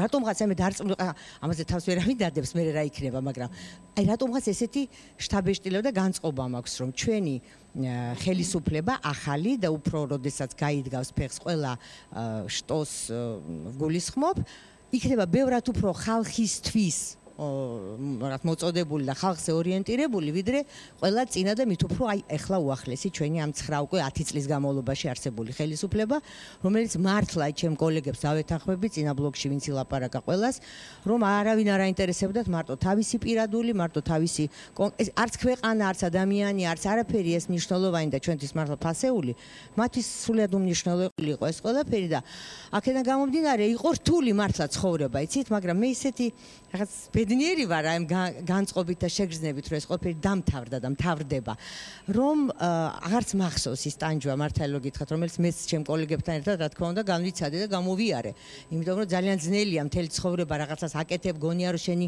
ქვეყნისთვის და ხალხისთვის მეტნაკლებად რაღაცა კარგი შეგიძლია რომ გააკეთო, კიდევ შეგიძლია და ამ დროს 10 წელიწადს გაკარგვინებენ და იცით ახლა ყველაფერს აქვს საზღვარი და ყველაფერს აქვს ნიშნო, თან ჩემ ასაკში მე არა ვარ 20 წლის, რომ 10 წელი გადავაგდო და თავიდან დავიწყო, ხო? ყოველ დღეს აქვს მნიშვნელობა და მე რატომღაც მიმაჩნია, რომ თუ ეს ხელისუფლება არ იქნება მიმართული იქით, რომ ძალიან ხელი შეგვიწყოს, არც შეგვიშლის ყოველ შემთხვევაში, ეს უკვე თავისთავად ძალიან დიდი ხელშეწყობაა და მე მარტო ხელოვანი ადამიანები არ მყავს ხელოვნებაში, მეგონი ყველასთვის იქნება, ყოველ შემთხვევაში ლაღაც უნთქვის და საქმის კეთების სასპარეზი ნამდვილად ყველას გვექნება. მადლობა. მივცე შესაძლებლობა თავისი აზრი გამოთქვას. აქ პირველ ნაწილში იყო ლაპარაკი იმაზე, რომ როდესაც სააკაშვილი მოვიდა ხელისუფლებაში, საზოგადოება გარკვეულ საკითხებზე თვალი დახუჭა. თქვენ ფიქრობთ, რომ დღეს საზოგადოება უკვე სხვა ეტაპზეა, ის აღარ დაუთმობს ხელისუფლებას, რაც არ უნდა ახალი მოსული იყოს ძალაუფლებაში? არა, საზოგადოებამ თვალი კი არ დახუჭა. უბრალოდ სხვა გამოსავალი არ ქონდა. საზოგადოება იყო ერთადერთი კანდიდატი და ახლა დანარჩენები ის იყო მასოვკა უბრალოდ. ამიტომ აქ ხალხთან აპელაციას გავაკეთებთ, ხალხი არაფერს ვარში, ეს იყო გადაწყვეტილი, ახლა ვისი სცენარი იყო და ვისი ეს, ამას თავი დავანებოთ. თავს მოვიტყუებთ. არის უამრავი ისა დემოკრატიაზე და არის უამრავი ისა რა არის დემოკრატია და ეგეთი ჯუი არის ჯონ ჯუი ფილოსოფოსი ამერიკელი, რომელიც ამბობს რომ ჩემთვისო დემოკრატია არის, როცა ხალხი არ აძლევს უფლებას მთავრობას, რომ ის მოატყუოსო. მე რაღაც ფრაგმენტები მოვისმინე აქა და იცით რაშია საქმე? აი, ეხლა თქვენ წარმოიდგინეთ გერმანელები ზიან, გერმანელი ხალხი და არის დისკუსია, რა სიკეთე მოგვიტანა გიტლერმა. გზები დააგო, კორუფცია მოსპო. ხო? ქურდობა საერთოდ გაგონება არ იყო მაგის. რაღაც მიწები გერმანია, რაღაც შეერთა. რაზეა ლაპარაკი, მე ჩემთვის ეს გაურკვეველია. აბსოლუტურად. ესე იგი რაღაცა კოჰაბიტაცია მოგვახვიეს, ესე იგი და რა როგორ შეიძლება ამაზე ლაპარაკი საერთოდ რა სიკეთე მოგვიტანა კორუფცია კი აო შვაიმაზე გასოს ყველაფერი თვითონ წაიღეს და რა კორუფციაზეა ლაპარაკი რაზე შეიძლება კორუფციაზე ლაპარაკი როცა ეს ყველაფერი ჩემია და რამდენსაც გინდა იმდენს შენ მოგცემ ეს ერთი საერთოდ მე მინდა რომ ხალხმა ერთი რამ გაიგოს მე ახლა იცით რა მე არც პოლიტიკოსი ვარ არც ექსპერტი მე ვარ ობივატელი და ამ ობივატელის პოზიციიდან მე ვამბობ ჩემს ძალიან სწარ შეიძლება აზრებს და ერთი ვერ გაიგო სააკაშვილმა მე კაზანოვამ მიწერა რობესპიერს რომ შეეშვით ამ ხალხსო არ შეიძლება ადამიანი ძალით გააბედნიერო. ის იყოს თავისი შეცდომებით, თავისი რაღაცებით, კაცო. არ შეიძლება ადამიანი ძალით გახადო ბედნიერი. ეს ყველა და იმას ეგონა საერთოდ ის გააბედნიერებს ადამიანს, რომ იმან ყველაფერი იცის. არქიტექტურა იცის, კინო იცის, ლიტერატურა, ყველაფერი იცის.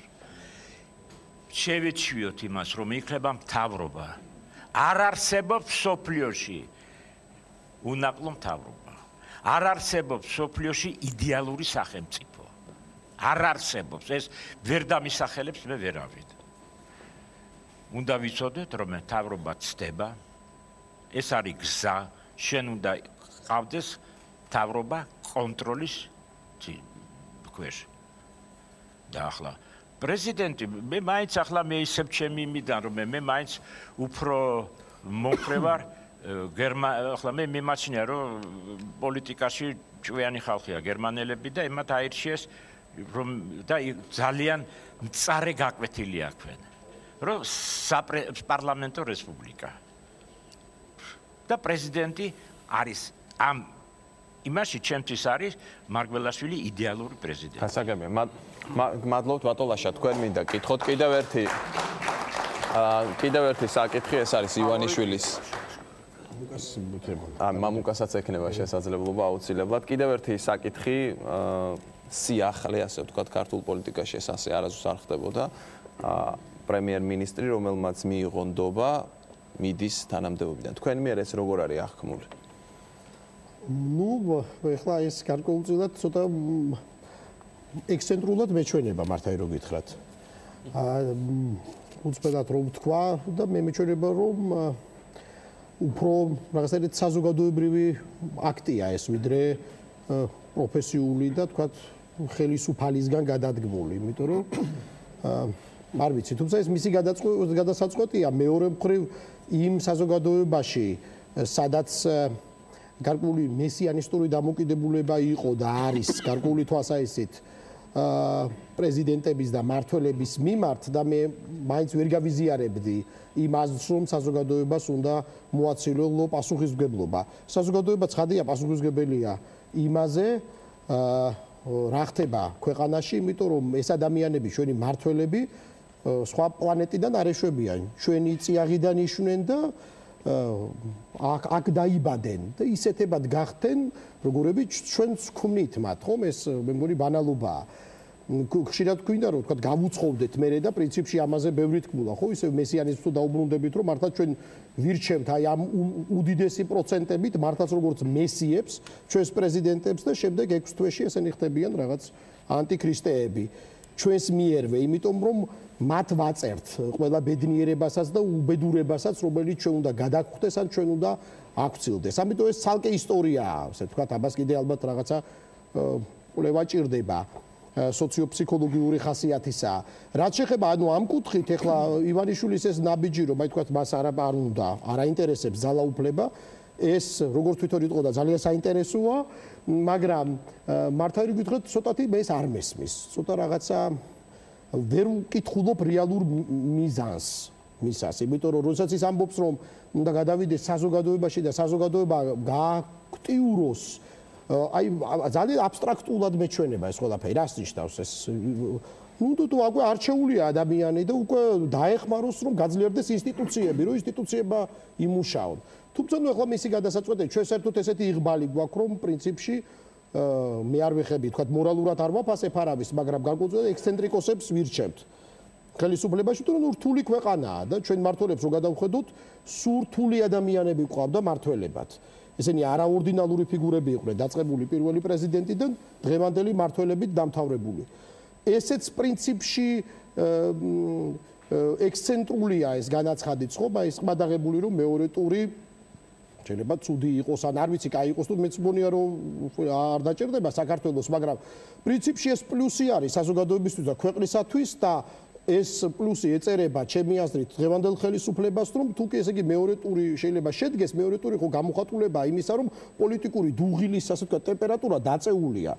საზოგადოება უფრო ლაბილური გახდა პოლიტიკასთან მიმართებაში და არ ფიქრობს, რომ რაღაცა რადიკალურად უნდა შეიცვალოს, რაღაცას მაქსიმალისტურად არ უყურებს, რომ ერთი ჯგუფი განადგურდეს და მეორე დაიბადოს და ასე შემდეგ. მაგრამ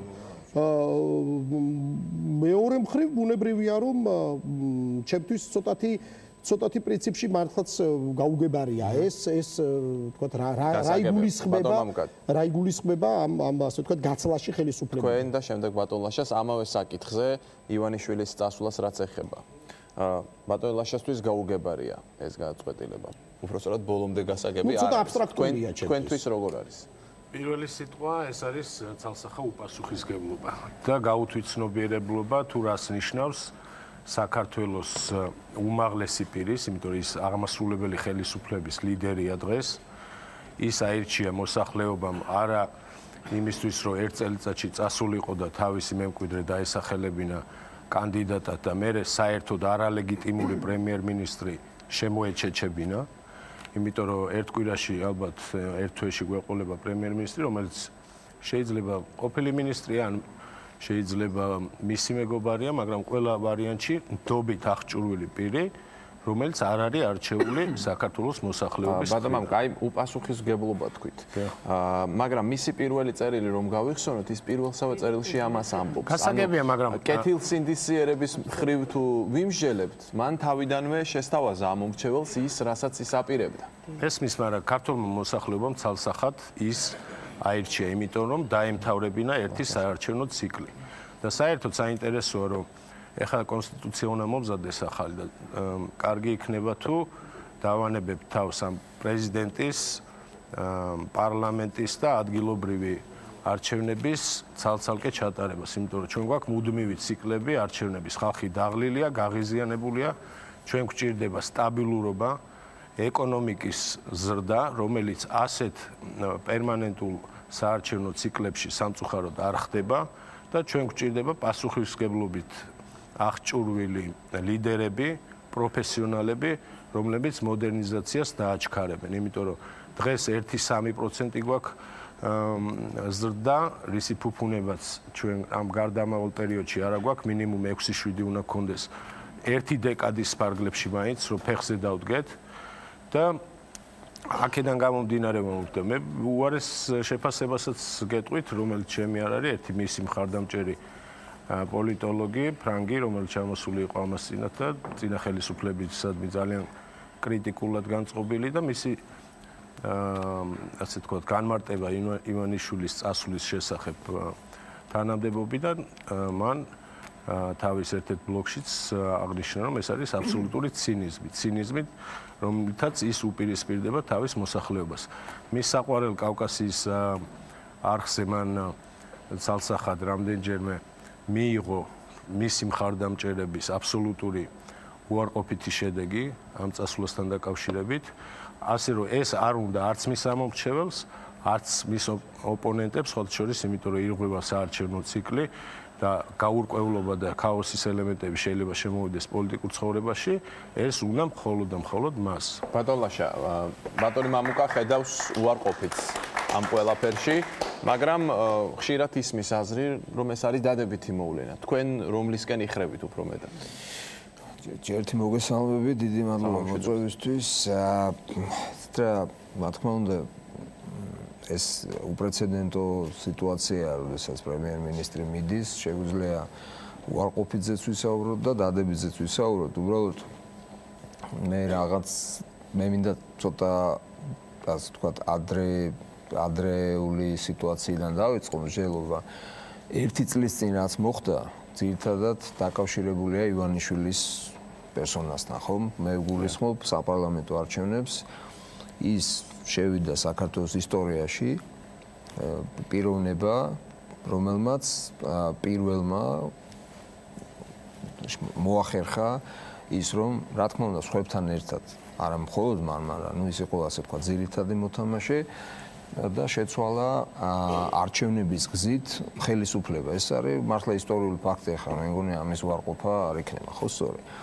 მეორე მომენტი მნიშვნელოვანი ჩემი აზრით არის ის, რომ ყველა პრეზიდენტ ჩვენ საქართველოში მმართველს ვირჩევდით არა ნორმალური პროცენტით, რა აქ იყო საუბარი, მაშად საუბრობდა 97%, 18%.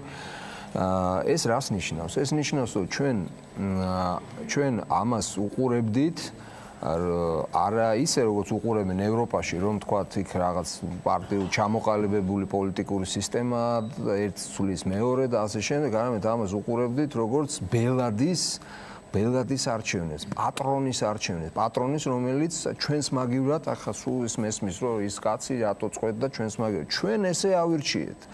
ყველა ხელისუფლებას ვირჩევდით როგორც პატრონს, ბელადს და მე უკმაყოფილოები ხვდებოდ რომ არ მოგწონს და მე ვამხობდით. ნუ აი ეს იყო ჩვენი 2012 წლის არჩევნებში რა დოზით იყო თქვენი ასეთ ეს არჩევანი? არჩევანი ესეთი იყო მხსნელი გვინდოდა, რომელიც მოგვაშორებდა როგორც წინა არჩევნებში ჩვენ არ მოგწონდა ბელადები ვიყავით უკმაყოფილო და ვეძებდით მესიას მხსნელს, რომელიც გადააგდებდა ამ ცუდ ბიჭს, ასე პირობითად რო ვთქვათ, ეს როლი შესრულდა.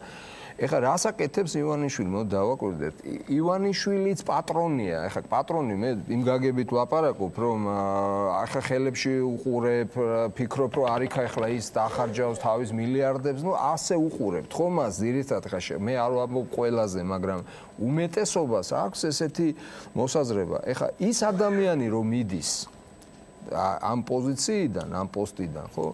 დადებითი ამ შემთხვევაში ჩემი აზრით არის ის, რომ უნდა დამთავრდეს და სხვა შორის ესე ჩვენზეა დამოკიდებული, უნდა დამთავრდეს პატრონების და ბელადების დრო საქართველოში. ამიტომ მე ვფიქრობ, რომ მისი ნებაყოფლობით ესეთი ნაბიჯი ეს არის უფრო მეტად და მას ეს კარგად ესმის. ეხლა შეიძლება სხვა რაღაცებზეც ვისაუბროთ, რომ დაიღალა, ფრუსტრაცია აქვს, მობეზდა უპასუხი ყველაფერი შეიძლება ვთქვათ, რა თქმა უნდა, ნუ ეხლა ავირჩიეთ 4 წლით, მე რაღაცა და ასე შემდეგ, მაგრამ ჩემთვის მე კიდევ ერთხელ ვამბობ, ეს ნაბიჯი არის სწორედ ესეთი, რომ ჩვენ გვაქვს დღეს შანსი შევქმნათ, ანუ ავირჩიოთ ისეთი ტიპის ხელისუფლება, რომელიც ითამაშებს არა იმ წესებით, როგორცაც მუდამ თამაშობდა ერთ კაცზე ჩამოკიდებული, არამედ გუნდური პრინციპით, ასე ვთქვათ, არჩეული ხელისუფლება. კიდევ ერთი სტუმარი ქრონიკის სტუდიაში გველოდება, გაბატონთე არ დამივიწყებია, თქვენც მოგცემთ სიტყვას აუცილებლად.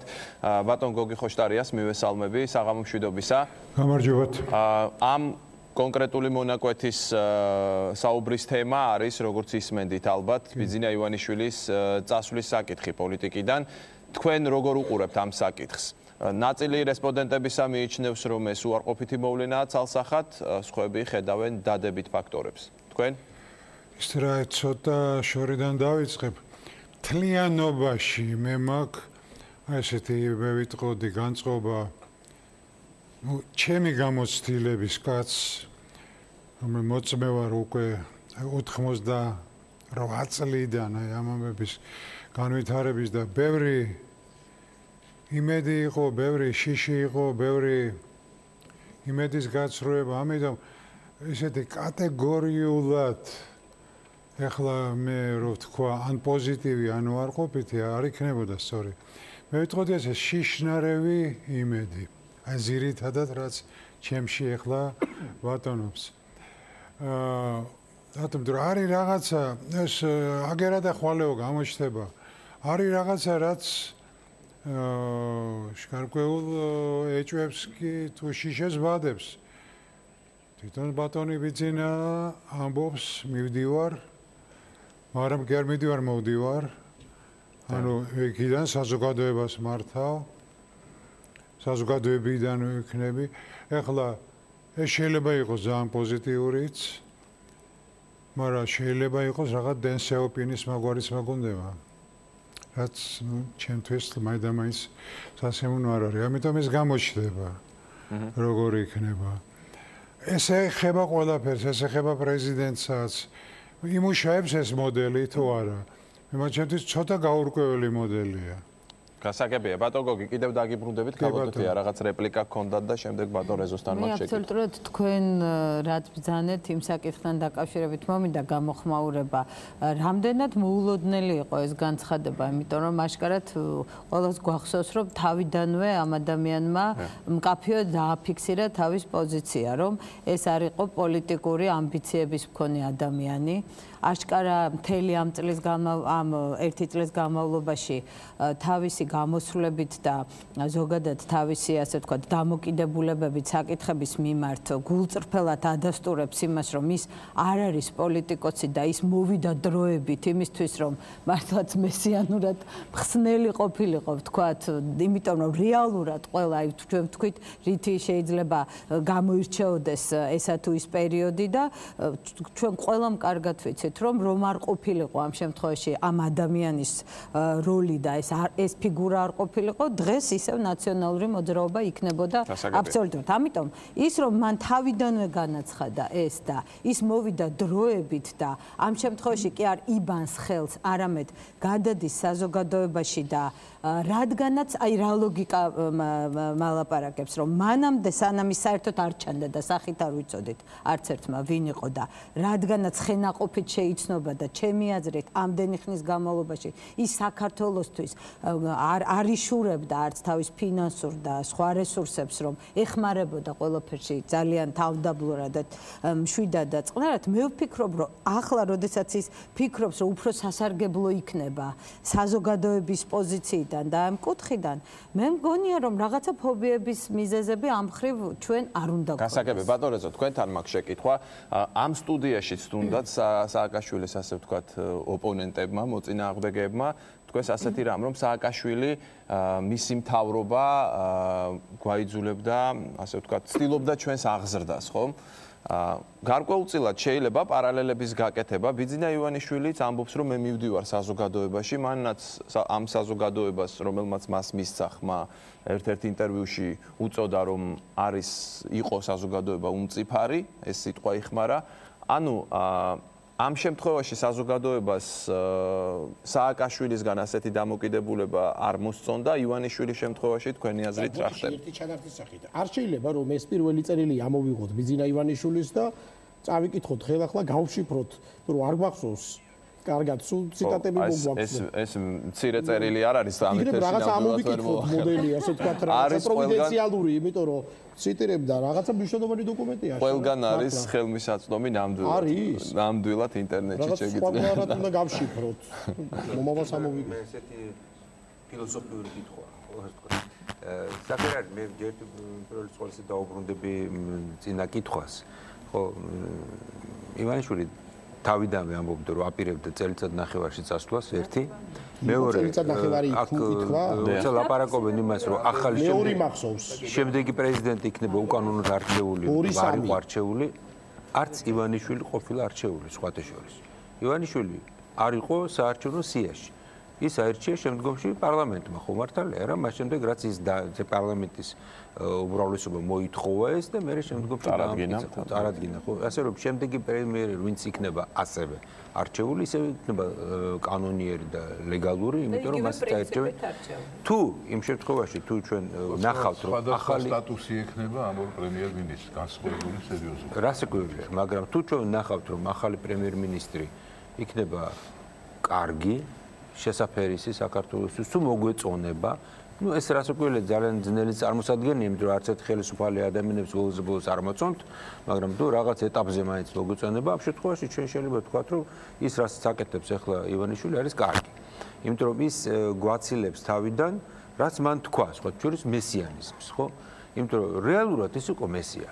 მესი არ მხსნელი გესმით ახლა მესი გამოვიდა როგორც მხსნელი ხო მართალია გარკვეულად იმისგან რაც ჩვენ არ მოგწონდა.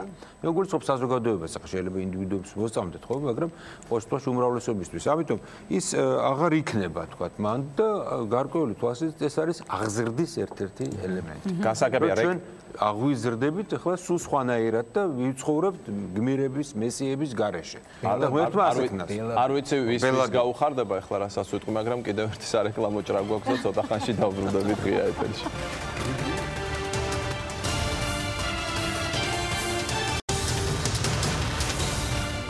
დავბრუნდით კлау ღია ეთერში ვართ. წარმოგიდგენთ დასკვნით ბლოგს დღევანდელი გადაცემის ყველა რესპონდენტს მიეცემა შესაძლებლობა თავისი დასკვნა თქვას არა მარტო დღევანდელი დიალოგის, არამედ ზოგადად აი პოლიტიკური ვითარების რაც არის. ბატონ სოსო, მოდი თქვენგან დავიწყოთ. ყველა ამომრჩეველი, როდესაც არჩევნებზე მიდის, რაღაც გარკვეულ თავის იმედს ან თავის შეხედულებას უკავშირებს ხოლმე ამ არჩევნებს. თქვენი აზრით, უმრავლესობა, რომელიც დღეს 2 დღის შემდეგ წავა არჩევნებზე, რა იმედს უკავშირებს ამ არჩევნებს, რა დამოკიდებულებას, რას ნიშნავს ეს არჩევნები დღევანდელი გადმოსახედიდან საქართველოს მოსახლეობის უმრავლესობისთვის? ჩემი აზრით, კარს მომდგარი არჩევნები უნდა იყოს მეორე ტაიმი იმ პირველი მოგებული ტაიმის შემდეგ, რაც ის იმოწმეს ვიყავით შარშან ოქტომბერში. ეს ორი არჩევნები ბუნებრივად არის ერთმანეთთან დაკავშირებული, რადგან პროცესი, რომელიც საზოგადოებამ ჩათვალა, რომ დასრულებულია, აღმოჩნდა, რომ ასე სულაც არ არის. ჩვენ ეს წელი გავატარეთ სრულიად მკაფიო ორხელისუფლებიანობის პირობებში. მოწონს ეს ტერმინი ვინმეს თუ არა, უნდა დამეთანხმოთ, რომ არ არსებობს დედამიწაზე ოპოზიცია, რომელსაც საკუთარ ლიდერად ყავს კონსტიტუციის მიხედვით აღმასრულებელი ხელისუფლების პირველი პირი, ამ შემთხვევაში პრეზიდენტი, იგივე უმაღლესი მთავარსარდალი შეიარაღებული ძალების უშიშროების საბჭოს თავმჯდომარე, რომელსაც აქვს უფლება და იყენებს რასაკვირველია დანიშნოს ყველა გუბერნატორი და აკონტროლოს მისი საქმიანობა. ოპოზიცია არის ის, რომელიც თურმე აკონტროლებს სოლიდურ ნაწილს, როგორც ადგილობრივი ხელისუფლებისა, ასევე სასამართლო სისტემის, მედიის ნაწილის, ასევე დიპლომატიური კორპუსის ნაწილს საზღვარგარეთ და ამის შემდეგ საუბარი იმაზე, რომ ეს ის პარტიაა, რომელიც უნდა იყოს ერთ-ერთი იმ ორისაგან, რომელიც თურმე ჩვენთვის იქნება დემოკრატიის გაკვეთილი და თურმე ეს არის ევროპული დემოკრატია. უკაცრავად ამაც ვერ დავეთანხმები, მიუხედავად იმისა, რომ ჩვენმა სახელოვანმა დიპლომატმა გამოთქვა ეს აზრი, იმიტომ რომ თავარი საზოგადოებისთვის არის როგორი პარტია იქნება ეს. თქვენ გონიათ ამერიკაში ახან ორი პარტია ებრძვის ერთმანეთს, მხოლოდ სხვა პარტია არ არსებობს, რასაკვირველია არსებობს, მაგრამ აბა ერთი რომელიმე ლიდერი პარტიიდან ამერიკაში ჩაიდინოს იმის ნახევარი, რაც ნაციონალურმა მოძრაობამ ჩაიდინა საქართველოში ამ წლების განმავლობაში. ეს რიტორიკა წინასაარჩევნო გასაგებია, შემოვნად არის აწყობილი, მაგრამ სიტყვა დანაშაული დაავიწყდა ამ ხალხს. საუბრობენ შეცდომაზე. ასე გონია გადაწერის დროს 100 გამოცდია, სადაც და აი ესეთი შეცდომების ანგელოზების გუნდია. პასუხისგება არ არის მხოლოდ ტერმინი, რომ ჩვენ ვაგებთ პასუხს და ვიღებთ პასუხისგებლობას. ეს უნდა გამოჩნდეს იმით, როგორ აღიქმება ხალხის რეაქცია მათი ნაბიჯების მიმართ. და როდესაც საუბრობთ ჩვენ კოაბიტაციაზე, ჩვენთვის მთავარი საფრთხე ის არის, რომ არ მოხდეს იძულება ქართველი ხალხისა აირჩიონ, ესე იგი, გასცენ პასუხი კითხვაზე, სამართლიანობა თუ ევროპა. ღმერთმა დაგვიფაროს, რომ აქამდე მივიდეთ. ეს ჩვენ ევროპელ მეგობრებსაც უნდა აუხსნათ. ჯერ კარგად ჩაიხედონ რა ხდებოდა საქართველოში, ვინ რის იმაქნესი იყო და ვინ რას აკეთებდა. და ამის შემდეგ განგვიმარტონ კი ბატონო კოაბიტაცია ნიშნავს თუ არა კრიმინალების ამინისტიას ყოველგვარი გამოძიების გარეშე. ბატონ ლაშარ, აი კოაბიტაციაზე მინდა გკითხოთ ასევე თქვენ ამ ერთწლიან პერიოდში. როგორ შეაფასებთ თავად აი ამ მოვლენას კოაბიტაციაც, რაც არ ყოფილა მანამდე საქართველოს უახლეს ისტორიაში? დავამთავრებ თუ შეიძლება ერთი წინადადებით. როდესაც ასეთ ვითარებაში სადაც ხალხის განწყობა ისეთია, რომ უნდა დაასრულოს მან ერთხელ და სამუდამოდ ასეთი ორხელისუფლებიანობა, ვისმენთ უცებ ქართული ოცნების ლიდერებისგან ასეთ გამონათქვამს, რომ ჩვენთვის სულ ერთია ვინ გავა მეორე ადგილზე. უკაცრავად ხალხისთვის ეს სულ ერთი არ არის და თუ ოცნების ლიდერებისთვის სულ ერთია, მაშინ დაიწყონ დათვლა იმ ხმების, რომელიც დაიკარგება ასეთი განცხადების შემდეგ. გასაგებია, ბატონ ლაშარის. ძალიან რთული შეკითხვა არის, იცით, ახლა ასეთი მსგავსი სიტუაციები, როდესაც ფორმალურად მსგავსი სიტუაციები, როდესაც თქვა პრეზიდენტი იყო ერთი პარტიის პარლამენტში, უმრავლესობა ქონდა სხვა პარტიას, პრემიერი იყო, ასე ვთქვათ, პარლამენტიდან და ამ შემდეგ ესეთი ვითარება ყოფილა ხა განვითარებულ ქვეყნებში, მაგალითად საფრანგეთში იყო 3-ჯერ, სხვა ქვეყნებშიც იყო რამდენჯერმე. ეს სიტყვა ცუდ სიტყვათ არ ითვლება, ეს სიტყვა ითვლება რთულ სიტყვას, როდესაც ასე ვთქვათ, განვითარებულია ქვეყანა, ისინი ერთმანეთს იტანენ. ხშირად ერთმანეთს აბრალებენ რაღაცებს, ახლა სარკოზის მაგალითად პრობლემები აქვს სამართალდამცავებთან და რაღაცებს არ ყვევენ და არ დაარღვია ბერლუსკონისაც აქვს პრობლემები, მაგრამ ასეთი მძაფრი დაპირისპირება არ არის. ახლა ჩვენ გაუძელეთ ამ სიტუაციას და ეს მაფიქრებინებს, რომ საკმაოდ განვითარებული ვითარებაა ჩვენთან, იმიტომ სხვაგან შეიძლება პირდაპირ ცოცხლად შეეჭამათ ერთმანეთი. ანუ ეს პლუსია ჩვენი, მიუხედავად იმ მინუსებისა, რაც გვიცით, რომ რაღაც საშინელებები ხდებოდა და ასე შემდეგ, მაგრამ რეალურად ეს არის სხვა ვითარება. მეორე მინდა ვთქვა, რომ აიცით რა, ბევრს ვაკრიტიკებთ ახლა ამჟამინდელ მთავრობას, მაგრამ ხა ისე რომ შევხედოთ რეალურად რა არჩევანი ქონდა მას, არ მგონია რომ არასწორი ნაბიჯი გადადგა. მე ვთვლი რომ ივანიშვილის პოზიცია რომ უხეშად რო თქვა, რომ არ დააყენა ხა სისხლის გუბეები და ასე შემდეგ, ეს იყო სწორი მიდგომა, ის იყო ძალიან რთულ ვითარებაში, იმიტომ ერთი მხრივ დიდი ნაწილი საზოგადოების ძალიან უკმაყოფილოა, განწარებულია, განრისხებულია, მეორე მხრივ არსებობს სხვა კონტექსტების, საერთაშორისო დასავლეთ ახლა როგორადაც არ უნდა ვილაპარაკოთ ესე მარტივად, ახლა არა მარტივად უბრალოდ ვილაპარაკოთ ძალიან მკვეთრად, ძალიან რთულია, იცით, ახლა არჩევანი საქართველოს ამ ვითარებაში მაინდამაინც დიდი არ აქვს. ახლა არა ვარ ჩვენ ესე თუ გრანდიოზული, ახლა ჩინეთი არ არის საქართველოს, რომ ასე იოლად იგნორება მოახდინოს, თქვათ, იგივე დასავლეთის, იგივე ევროპის, ამერიკელები არ გამოდის ეს ახლა შეიძლება მინდოდეს, მაგრამ ერთია რა გინდა და მეორე რისი შესაძლებლობა გაქვს. აქედან გამომდინარე ფიქრობ, რომ ძალიან ისეთი რთულ ვითარებაშია, რა თქმა უნდა, რაღაცა შეცდომები შესაძლოა დაშვებულია ტაქტიკური პროკურატურამ დროზე ვერ მოაგროვა მასალები, იქ რაღაცა არ მოგწონს გამოძიება, იქ ის არის, იქ ეს არის, 1000 სხვა პრობლემებიც არის, მაგრამ მასშტაბური ესე ფართო სურათი რო დავინახოთ, მე ვფიქრობ, რომ პრინციპში სწორი მივდივართ რა და ისიც სწორია, მე აქვე მინდა გავაგრძელო მან რო თქვა რომ რაღაცა მომენტში უნდა დავასრულოთ ეს გაუთავებელი არ შეიძლება ეხლა წლები გრძელდებოდეს ეს დაჭერა თუ არის ვინმე დასაჭერი ნება უნდა იბოძოს სამართალდამცავ ორგანო დროზე გაარკვიონ თუ ვინმე დასაჭერა დაეჭირო დავამთავროთ და გავიხედოთ წინ არ შეიძლება გაუთავებლად ვიყურებოდეთ უკან და ვიყოთ აი ამ ასე ვთქვათ მაგრამ გაუთავებელ გმინვაში ჩვენი უბედურების შეცდომების საქმეები არ არის მარტივი არა მესმის რომ შეიძლება წლები გაგრძელდეს ამ შემთხვევაში აი ბატონო ახ გეტყვით რა მარტივი საქმეები რა თქმა უნდა მარტივი არის ლობიო როგორც თავის ძოზე თქვენ ლობიოს ჭამა ხა რთულია მაგრამ უნდა დასრულდეს ეს იმიტომ რომ ჩვენ გჭირდება განვითარება რა არ შეიძლება მიკროფონში თუ შეიძლება არ შეიძლება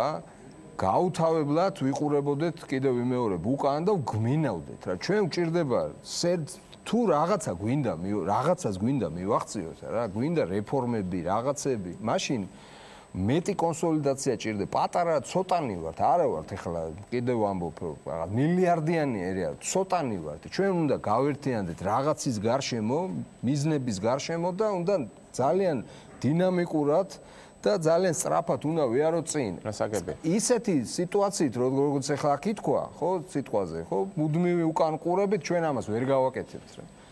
იცით რა, აი მე დიახ, გესმე. ძაღს ხოჭ კუც უნდა მოჭრა ძაღს აი მონადირე ძაღლი რო არის. ეხლა იმას ესე თუ დაუწყე მაგრატით ნელ-ნელა ჭრა, ის გადაირევა ის ძაღლი კაცო. გადაირევა ის ძაღლი. ერთხელ უნდა გაზომო და დაარტყა ერთ წაიკნაუნებს და გათოვებული საქმე. არის ეს უბედურება ნელ-ნელა გადაირევა ეს ძაღლი. ესე ნელ-ნელა ჭრი არ შეიძლება. ბატონ მამუკა, გისმენთ თქვენ, შემდეგ ქალბატონთია თქვენ. ქალბატონო, სტუმრები გამოთქვამენ თავისას, შემდეგ თქვენ აუდიტორია ითქვით თქვენ სათქმელს. აი, მაინტერესებს, მე მესმის ჩემთვის უშუალოვანია სამართლობის აღდგენის ელემენტი, მაგრამ რა გულისხმება, ანუ ამ კუდის გადაჭერით ცოტა არ მესმის ძაღსაც რატო უნდა გადაუჭრა კუდი?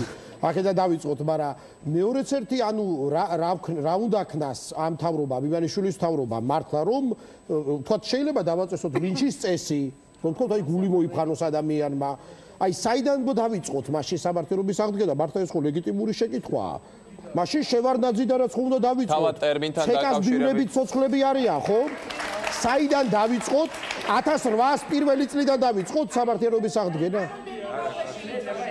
უკაცრავ მიკროფონში არის საზოგადოება რა სიტყვის ამხრივ ნიურნბერგის პროცესი თქვენ რა გონია მარტო გერინგები და ისინი ისა მერე დაიწყო ნამდვილი პროცესები მოსამართლეების და ისინი ამბობენ ჩვენო კანონები ხო მაგრამ ნიურნბერგის პროცესის კონტექსტი სხვა არის ბატონობა არ გადაუხვევდეთ მაგრამ იმას უთხრეთ სუდი კანონები არ უნდა შეასრულოსო და ყველა ციხეში წავიდა გასაგებია მაგრამ სახელმწიფო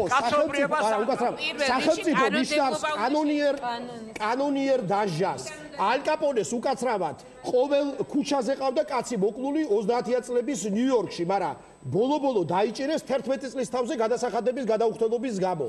მანამდე რომ ვერ უპოვეს მტკიცებულება არის მაშინ შედგა სახელმწიფო. თორე ასე ახლა გაბრაზებული ადამიანი რომ მოდი დავსაჯოთ ეს.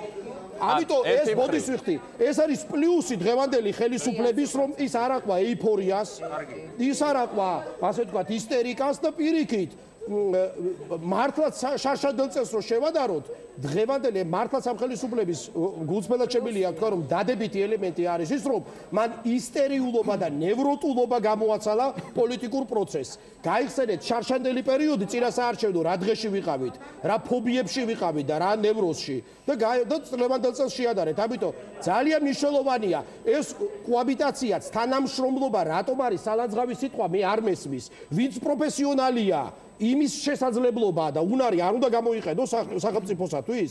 ძალიან საინტერესო, ვის დამნაშავეა, იმას უნდა მიეზროს, მაგრამ რა არის ეს ასე ვთქვათ, რაღაცა პათეტიკური უკაცრავად და სადეგრძელოები. ლაშა, უკაცრავად. გოგი გესმე. სამხოლოდ მოვაწყოთ ერთი აუტოდაფე ლინჩის წესი და ვინც დღეს ოთხშაბათს აღიზიანებს ქართულ ხალხს, ოთხშაბათს ჩავქოლოთ. პარასკევს დაავიწყდება ესა და მერე სხვა. ასე კალენდრული წესით გავყვეთ მაშინ. გისმენთ ბატონო. უკაცრავად, გექნება შესაძლებლობა გამოთქვა თქვენი აზრი. უკაცრავად. ლაშა, ჩემო ოქრო, მე რა მინდა, უბრალოდ კითხო, ეს კოჰაბიტაცია ნიშნავს იმას ნიშნავს, რომ მე თანაარსებობას კრიმინალთან ლაშა? კრიმინალთან რა, ვინც კრიმინალია, აი ვინც კრიმინალია, იმაზე ამბობენ ახლა, რომ იმას კუდის მოჭრა, ეს არის რომ კრიმინალს უნდა მოაჭრა. კუდი და არა ლინჩის წესი. დამტკიცდეს რომ კრიმინალია უნდა დამტკიცდეს ამასაც ველოდებით რომ დამტკიცდეს ეს ყველაფერი რა თქმა უნდა დამტკიცდეს ის რაც 9 წლის განმავლობაში მაგალითად ჩვენ რაც ვიცოდით ისიც უნდა დამტკიცდეს თუ რამე არის დასამტკიცებელი ადრე რაც ერთი მხრივ ითქვა რომ უნდა დამთავრდეს რაღაც და გავიხედოთ წინ და მეორე მხრივ სხვა აზრი გამოითქმის მაგრამ ვის აქვს უფლება რომ ეს ხელოვნურად ასე გააკეთოს ხომ ეს ყველაფერი ხომ სასამართლოში უნდა გადაწყდეს შეიძლება წლების განმავლობაში გაგრძელდეს ამიტომ არა რომ ეხლა ბადურმა თქვა რომ იცით რა მომეცით მე ძაღლი და მე თვითონ მოვაჭრიო იმას არა მგონია მე ვხვდები რატომ აკრიტიკებენ ამ ხელისუფლებას იმის გამო რომ უფრო უნდა დაგესაჯა უფრო შურისმაძიებელი უნდა ყოფილიყო შურისმაძიებელი არა კრიმინალი თქო კრიმინალური აი როგორ გითხრა აი ხო ჩვეულებრივი ამბავი არის არა ვინც მოკლა ვინც არტისტებს იცემდა ქუჩაში ვინც აგდებდა სადღაც ვინც ჩადიოდა საშინელებებს ციხეში აი რატომ არ უნდა მინდოდეს რომ ის სამართლიანად დაისაჯოს ყველას უნდა კოჰაბიტაცია მასთან რატომ უნდა ბატონო კალბატონთე ეხლავე დაბრძანდით თუ შეიძლება დაბრძანდით კალბატონთეა გისმენთ უკაცრავად მოусმინოთ ყველამ ერთმანეთს თავისთავად თანაარსებობა და გარკვეულ კომპრომისებზე წასვლა არაფრით არ გულისხმობს სამართლიანობაზე უარის თქმას და მე მესმის ლაშა რასაც ამბობდა და ეს ხელისუფლება აუცილებლად პროგრესი ამას გულისხმობს უნდა განსხვავდებოდეს თავის მიდგომებითა და თავისი სამოქმედო ინსტრუმენტებით წინა ხელისუფლებისგან ამით დავიწყე მე და ნაცმოძრაობა იმიტომ რომ მას ასე სურდა და ქონდა მოსაზრება რომ გარკვეული ადამიანი უნდა ჩაესვა ის აბსოლუტურად უაპელაციოდ აკეთებდა ამას მე მესმის რომ ამის მეორე მხარეა რომ მნიშვნელოვანია იყოს სწრაფად მოძიებული რაც შეიძლება ოპერატიულად უნდა იმოქმედონ რომ ეს სამართლიანობის მოთხოვნილება დაკმაყოფილდეს ავწთეთ უნდა მეორე მხრივ თანაარსებობა არ შეიძლება ყოფილიყო მხოლოდ ერთი მხრისთვის წაყენებული მოთხოვნა და ჩვენ რას ვხედავდით ამ დროს აი როცა მე ბევრი მიფიქრია რატომ ვერ ხდება ვთქვათ იმდენი იმ ნაბიჯებით წინსვლა რომელიც ვთქვათ ლოგიკურად შეიძლება ყოფილიყო მოსალოდნელი იმიტომ რომ სწორედ ამ ორ ხელისუფლებიანობის ვითარებაში კოჰაბიტაციის მოთხოვნა იყო მხოლოდ ახალი ხელისუფლების თვის წაყენებული და რეალურად აი როდესაც რუსული გამოთქმა პალკი ვკალოსა ვსტავლაც ხო ამით იყო დაკავებული ის მუდმივ ობსტრუქციაში იმყოფებოდა ყველა ინიციატივა იყო ვეტო დადებული ნებისმიერი ვთქვათ სურვილი რომ წინსვლა განხორციელებულიყო უფრო სწრაფი ნაბიჯებით იყო მომენტალურად ასე ვთქვათ ძირშივე მოჭრილი ამიტომ რეალურად ამ ვითარებაში წინსვლის საშუალება არ ობიექტურად არ იყო იმდენად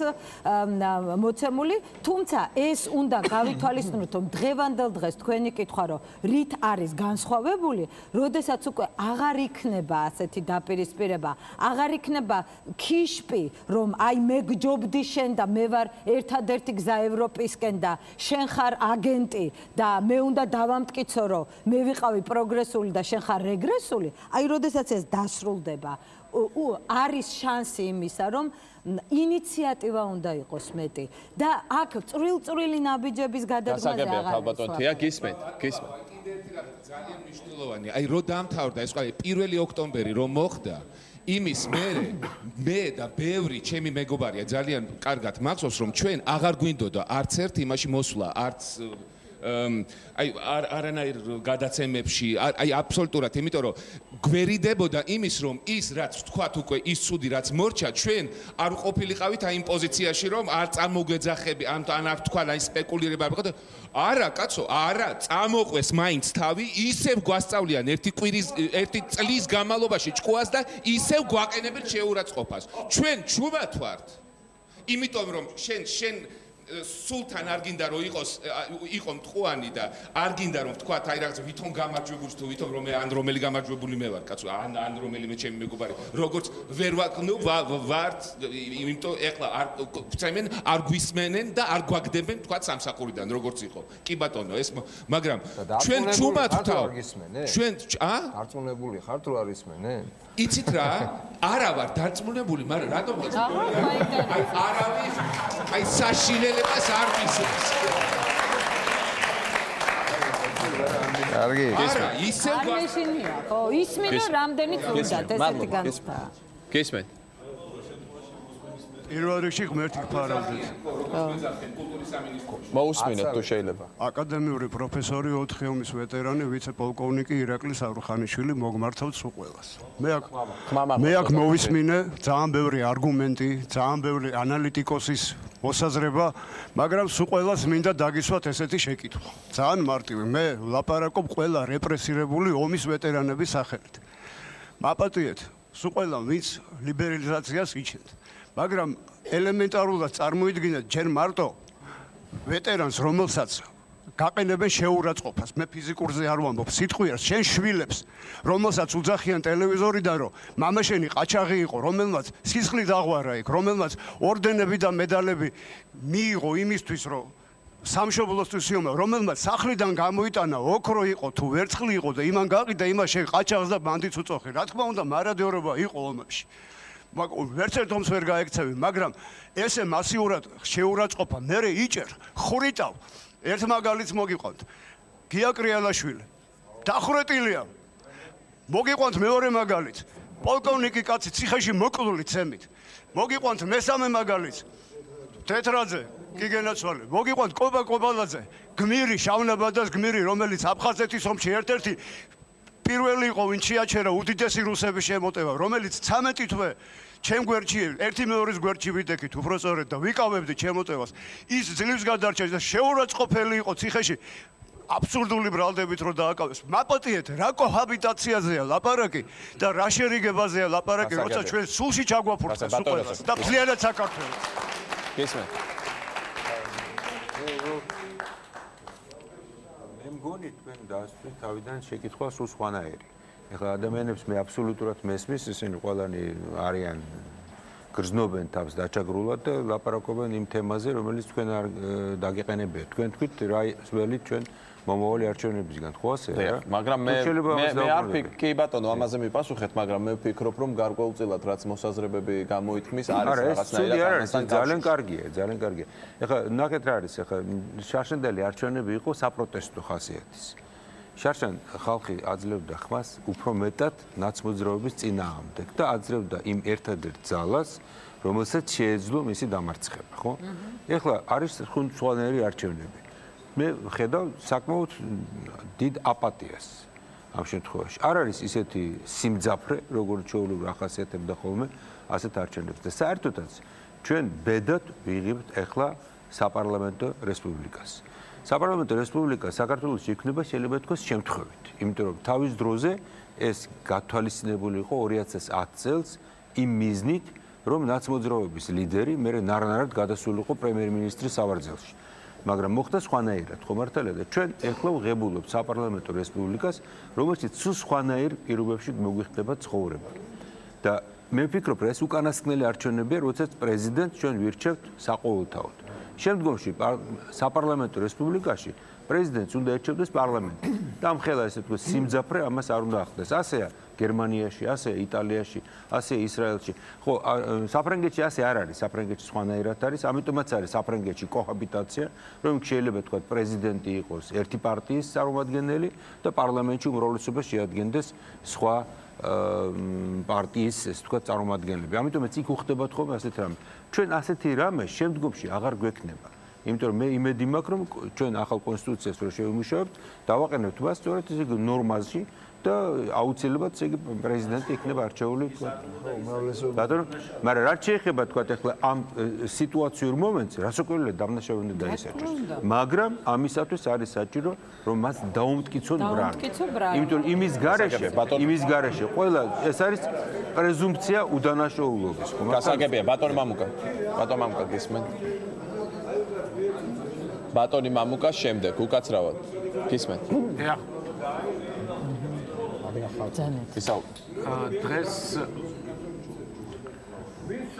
დღეს ინტერნეტ გაზეთმა ივერია.biz, რომლის ერთ-ერთი დამფუძნებელი ვარ, გამოაქვეყნა ედიტორიალი, ანუ სარედაქციო პოზიცია საპრეზიდენტო ბატონო ივერია.biz, რომელშიც გამოვხატეთ ჩვენი პოზიცია საპრეზიდენტო არჩევნებზე.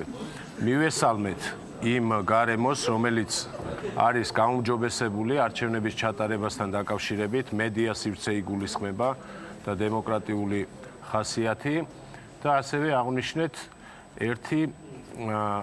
ერთი მოწოდება იყო მხოლოდ, რომ არჩევნებში მეტმა ხალხმა მიიღოს მონაწილეობა, რომ წარმომადგენლობითი იყოს ეს არჩევნები და გაცილებით ლეგიტიმური, ვიდრე მიუსვლელობის შემთხვევაში. და ბოლოს, რა თქმა უნდა, ჩვენ გამოვხატეთ ჩვენი პოზიცია, თუ რაში დაეხმარება ეს არჩევნები დემოკრატიის განვითარებას საქართველოში. პირველი ვფიქრობთ, რომ აუცილებელია მეორე ტურის გამართვა, პრეცედენტი შექმნა საქართველოს ახალგაზრდა დემოკრატიაში, რომელიც დაამტკიცებს იმას, რომ ჩვენ განვითარდით 20 წლის განმავლობაში და 1 ოქტომბრის შემდეგაც ასევე. მაგრამ თუ კი არ არის საზოგადოებაში ეს განწყობა. არა. ჩვენ არავის არ მოუწოდებ, ჩვენ ვამბობთ ჩვენს პოზიციას, ეს გაამყარებს ჩვენს დემოკრატიას, ერთი და მეორე, თუ შეიქმნება ისეთი პრეცედენტი, როცა საქართველოს აღმასრულებელ საკანონმდებლო სტოებს შორის იქნება გარკვეულწილად კოაბიტაცია რეალური, იმიტომ რომ ეს ერთი წელი იყო არც თუ ისე პირველი სასწავლო წელი იყო ასევე, ჩვენ კიდევ მეტი შეგვეძლება დემოკრატიის განვითარების მხრივ. იმიტომ რომ სხვა შემთხვევაში მივიღებთ იმას, რასაც აქ ხალხი ბევრს აკრიტიკებდა, 50-ზე გაცილებით მეტი პროცენტით არჩეული ხელისუფალი საქართველოში სამწუხაროდ უკვე 3 პრეზიდენტი ყავდა, დაამთავრა თავისი კარიერა ისე როგორც არ ეკადრებოდა სერიოზული დემოკრატიის ლიდერს. გასაგებია, ბატონ მამუკა, მადლობთ, დაბძანდით თუ შეიძლება და ისე ისაუბრეთ, ფეხზე ნუადგებით. გმადლობთ, რომ მომეცით სიტყვა. ჩემთვის უცნაურია. აი ისეთი მსჯელობა, როდესაც ლაპარაკი არის სულ წვრილმანებზე და წვრილმანებზე. და არ არის გათვალისწინებული საზოგადოების აზრი. საზოგადოება კი არ ითხოვს იმას, რომ ვინმე უკანონო დასაჯონ, არამედ სამართლიანად დასაჯონ. ქვეყანაში როცა სამართალი არ არის, ხალხი ითხოვს სამართალს. აი ამაზე უნდა იყოს ლაპარაკი და აქ ვიღაცამ დააშავა, რაღაცა დააშავა, ეს მთლიანობაში საზოგადოება დავაკვირდეთ, საზოგადოების აზრს დავაკვირდეთ. რა მოითხოვა საზოგადოებამ და არავითარ გმირებს არ ეძებს, ის ეძებს სამართალს და ვინც შეპირდება სამართლიანობას, არა იმას უჭერს ხარს. მაგრამ სამწუხაროდ ერთი წუთით, სამწუხაროდ ის ვისაც ხალხი ენდობა, იმას არა აქვს იმისი ჩოდნა, განათლება ქვეყანას როგორ გაუძღვეს. დღესაც ესეა და მრავალჯერ დიდხანს იქნება. აკეთ თუ შეიძლება. გამარჯობათ, პირველ რიგში მოგესალმებით ყველას. და მე მინდა შევეხო ბატონმა ლაშამ ახსენა წეღან დღევანდელი დღის ესეთი ინციდენტი პრეზიდენტსა და ხანჩალიანის შორის რა. მე მინდა საზოგადოებას შევახსენო ხანჩალიანი, რომელიც 2008 წლის ომში მოუძღვებოდა რუსებს წინ და რომელიც აფრიალდა რუსეთის დროშას. ეხლა რაც შეეხება პრობლემას და რომელიც თავარი პრობლემა არის დღეს ჩვენთან, ეს არის ოკუპაცია. მე მაგალითად გუშინ ვიყავი დვანში და შევხვდი რამოდენიმე ადამიანს მოსახლეს და ადამიანები არიან გულნატკენები. მაშინ, როდესაც საპრეზიდენტო კანდიდატებისთვის უმთავრესი არის საქართველოს ტერიტორიული მთლიანობა, ოკუპაცია პრობლემას წარმოადგენს და არც ერთი საპრეზიდენტო კანდიდატი არ ჩასულა იქ და არ გასაუბრებია იმ მოსახლეობას, გარდა ბატონი შალვა ნათელაშვილისა და დავით ბაქრაძეს. მაშინ, როდესაც ეს არის ყველაზე მთავარი პრობლემა რა. გასაგებია, მადლობთ ბატონ გოგი ხოშტარიას, რომელიც დიდი ხანია გველოდება, ბატონ გოგი. კი ბატონო, მე უკაცრავად არის მის მაინც თქვენი ხმა მიკროფონის გარეშე. ბატონ გოგი, გისმენთ დასკვნის სახით რო გავაკეთოთ თქვენი მოსაზრება და შემდეგ დასასრულისკენ წავალთ. კი ბატონო, ისევ თქვენ პირველად ეხლა ფაქტია, რომ კოაბიტაცია არ შედგა. იმის ბრალია, ამის ბრალია, რა თქმა უნდა, იქ იყო პალკი კალოსახი, იყო ბატონო, ძალიან ძნელი იყო მათთან კოაბიტაცია, თუ ესე ფაქტია, რომ არ შედგა. და სრულიად მაინც ეს პრობლემა არ მოიხსნება, იმიტომ რომ მერი მაინც რჩება, ადგილობრივი არჩევნები მაინც იქნება, მაგრამ ბევრად უფრო შემსუბუქ ხდება. როდესაც მოხდება არჩევნები და დარწმუნებული ვარ ოცნების კანდიდატი გაიმარჯვებს. და დიდწილად მოიხსნება ეს პრობლემა. ხა საფრანგეთსაც კი უჭირს, ეს ცნობილია. როდესაც განსხვავებული პარტიის წარმომადგენლები არიან და სპეციალურად ისე აწყობენ არჩევნებს, რომ აი ტალღაზე რომელი პარტიაც არის, ის მოვიდეს ძირითადში, როგორც პრეზიდენტი, ისე პრემიერი და არ იყოს. ეხლა ჩვენ რო გვიჭირს რა გასაკვირია, ისე რომ მე იმედი მაქვს, რომ ამ ხრივ მიუხედავად იმისა, მე აქ უკვე აღარ ვლაპარაკობ რაღაცა მომწონს, რაღაცა არ მომწონს, აი ეს დაძაბულობა მაინც გაადვილდება. მე ამის იმედი ნამდვილად მაქვს. გასაგები. და კიდე იმედი მაქვს, რომ ერთი და იგივე შეცდომებს მეშვიდასეთ აღარ დაუშვა. გასაგებია. ბატონ ზურაბ, თუ გსურთ, კი, ერთი რეპლიკა შეიძლება, ბატონ ზურაბ, კალდორილმა თუ გსურთ, მე უღოთ მოკლედ თუ შეიძლება. გისმენთ ბატონ მამუკა რეპლიკა. არა, რეპლიკა უბრალოდ არ დავეთანხმები ბატონ გოგის იმაში, რომ პოლიტიკური სტაბილურობა ქვეყანაში იზომება ხოლმე იმითი თუ ამა თუ იმ შრის ინტერესთა ჯგუფის ელექტორატის რამდენი წარმომადგენელი არის ხელისუფლებაში. როცა იქნება მხოლოდ ერთი პარტიის თუნდაც კოალიციის წარმომადგენლები ყველა შტოში ხელისუფლების, იქნება განცდა, რაც იყო წინა ხელისუფლების დროს, იმის წინა ხელისუფლების დროს. ამიტომ არის კარგი კოაბიტაცია. ისინი ლაპარაკობენ, იძულებული არის პოლიტიკური სტაბილურობისათვის საქართველოს მოსახლეობამ ჩემი მოგზალებული აზრით ხმა უნდა მიცეს სხვადასხვა კანდიდატებს და არ უნდა იქნეს არჩეული პირველად საქართველოს ისტორიაში პრეზიდენტი 50-ზე მეტი პროცენტით პირველ ტურში. გასაგებია. ზურაბ. მე ვთვლი რომ მეორე ტური ნამდვილად არ იქნება ცუდი საერთო დემოკრატიის ზოგადი განვითარებისათვის, მაგრამ არც ერთ შემთხვევაში მეორე ადგილზე არ უნდა იყოს გასული ნაციონალური მოძრაობის კანდიდატი. იმიტომ რომ ეს არის ჩემი აზრით და ძალიან ბევრი ადამიანი მეთანხმება დარწმუნებული, ეს იყო რეჟიმი, იყო დამნაშავე რეჟიმი, რომელიც შეიძლება მოიტანოს ისტორია მისე რომ გასამართლდეს კიდეც და მე ამის მომხრე ვარ. მე კიდევ მიმაჩნია რა რომ მეორე ტური ალბათ ზოგადად კარგია მართლაც ქვეყნისთვის ამის დემოკრატიულობის მაჩვენებელია, დარწმუნებული რომ არ იქნება მეორე ტური და არც ის არ მეხამუშება, როდესაც იყო ამაზე საუბარი, რომ აი 60% ეს იყო უბრალოდ მოწოდება ელექტორატისთვის, რომ ყველანი მივიდეთ არჩევნებზე. მე მინდა ვისარგებლო შემთხვევით და მართლა ვთხოვოთ ჩემს თანამემამულეებს, რომ არ დაგვეზაროს, არ ვიფიქროთ, რომ უჩვენოთაც გაკეთება ეს საქმე. ყველანი მივიდეთ, ვისაც არ უნდა ვაძლევდეთ ხმას, ყველანი მივიდეთ. მე რასაკვირველია უკვე ვთქვი, ვისაც ვემხრობი, მთელი გული და სულით ვისურვებ, რომ ეს ასე მოხდეს. მე ბევრი მიზეზი მაქვს ამის სათქმელად, არ ჩამოვყვები ხა ყველას. ერთი კითხვა მაქვს ლაშასთან, უბრალოდ ლაშა მიცის ჩემი დამოკიდებულება, ლაშა სიმპათიური და კეთილ დამოკიდებული ვარ შენს მიმართ, იცი, ყოველთვის ბავშვობიდან ძალიან მიყვარხარ, მაგრამ აი წეღან რაც გაცხარდი და თქვი, რომ ლინჩის წესი, ვინ თქვა ლინჩის წესი და შენ მიგაჩნია თუ არა, მომისმინე. კითხვა მათქმე, დამას მე ეკითხა, თუ მიგაჩნია თუ არა, რომ სამართალი არ შემდგარა ჯერ და ბევრი კითხვის ნიშანი საზოგადოებაში არის და ეს კითხვები პასუხს მოიცავს. ცხადია, კადროირმა უბრალოდ თუ ვაპარაკობთ გარკვეულ იურიდიულ ნორმებზე, მტკიცებულებები ჭირდება, თორე ვინ თქვა რომ არ ჭირდება? ჩვენ ვთქვით რომ მართლა ლინჩის წესი ჩვენ თვითონ დავახცევთ არა, მე უბრალოდ რატომ არის ასეთი აგრესია? არა, გამორიცხული, მაგრამ ეს ტონალობის ესე დაწევა რომ მოდით ახლა კოაბიტაცია მართალი ბრძანა ბატონო გოგიმ არ შედგა. თუნდაც ის პრეზიდენტი როგორც საუბრობს დღეს პრემიერ-მინისტრი, ეს არ ნიშნავს რომ კოაბიტაცია, ეს შეურაცხყოფელი ტონალობა, ეს საოცრად რაღაცა გაქილიკება, არ არეკადრება პოლიტიკოს, მაგრამ ეს რომელ კოაბიტაციაზე ლაპარაკი? ხო და ცალმხრივი კოაბიტაცია რომ მოდით გაცვლა სახელმწიფოს ინტერესებიდან გამომდინარე გარკვეული გამოცდილების. აი ეს არის ვიღაცა მისის ეს საქმე უკეთ და შეიძლება დაგეხმაროს. იდეალურ შემთხვევაში. არა, მაქვს უკმარობის შეგრძნება. ბატონ ბადურ მიკროფონში თუ ბიმეგობრო.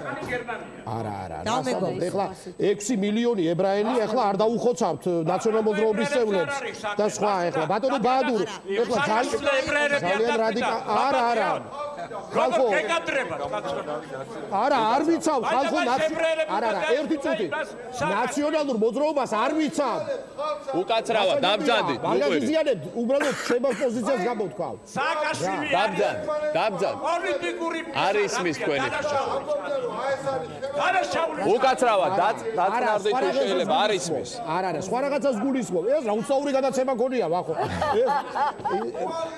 არ გაღიზიანებ ნაციონალურ მოძრაობას ხალხმა გამოუტანა პოლიტიკური და მორალური განაჩენი ხალხო ეს ხო მნიშვნელოვანია კარგი უკაცრავად მადლობ აღტაცებული ვარ თქვენით მადლობ თუ შეიძლება თქვენ დავასრულებთ გადაცემას მოგესალმებით ღია უნივერსიტეტის საერთაშორისო ურთიერთობების სტუდენტი. მე დღეს აქ ვისმენ ნაციონალური მოძრაობის ძალიან ბევრ კრიტიკას და ჩვენ რო ეხლა ვისხდეთ უცხოეთის რომელიმე ეთერში და იგივე მიდიოდეს გადაცემა, იქ არ მოხდებოდა მხოლოდ და მხოლოდ ეს კრიტიკა და მე ძალიან მწუხვარ, იმიტომ რომ როდესაც ასეთი მწვავე კრიტიკების დროს იდგა საქართველოს შეძლო გარკვეულწილად მაინც მოეგვარებინა სხვადასხვა საკითხები იმის მაინც არ გვეშინოდა ქუჩაში გავიდოდით და ვიღაცა თავს დაგვესხმებოდა არ შეიძლება მხოლოდ და მხოლოდ ცუდის ლაპარაკი მე მივესალმები თქვენს პოზიციას მაგრამ ეს არის არ მეშინოდა ქუჩაში გასვლა თქვენ ისეთ რომ მიტინგების დროს 120 ადამიანი იყო მსხვერპლი ძალადობის ზონდერბრიგადების და ისა რა ქვია იმის ამირან ბიტაძის ისე ყოფა მარტო არა ხო და ესეც არ იყო რომ არავის არ ეშინოდაო და ეთყობა თქვენ ტყავზე არ გამოგიცდიათ და იმიტომ ამბობთ ასე უამრავი ადამიანი იყო მსხვერპლი რა ყოველი შემთხვევით ჩემ თავზე მაგ გამოსწრაფი 90-იანი წლები მაინც არის და გასაგებია მადლობთ ამოიწურა ყველანაირ დროს გადავაჭარბეთ დიდი მადლობა გასაგებია უკვე გაურკვეველი გასაგებია ძალიან დიდი მადლობა მინდა გადაგიხადოთ ყველას სამწუხაროდ ვეღარ მივცე ვერავის სიტყვას ინტერაქტივის შედეგი მინდა შევაჯამო პროცენტულად თუ შეიძლება პროდიუსერმა მითხრას რა შედეგია ესე იგი 12000-ზე მეტი ზარია შემოსული და შედეგი გამოტანილია ეკრანზე აბსოლუტური უმრავლესობა მიიჩნევს რომ თulis რომ ის ორ დღეში უნდა წავიდეს არჩევნებზე 27 ოქტომბერს ეს არის ინტერაქტივის შედეგი ჩვენი გადაცემის შედეგი დიდი მადლობა ყველას ვინც მონაწილეობდით ამ გადაცემაში და ვინც უყურებდით მომავალ პარასკევამდე ნახვამდის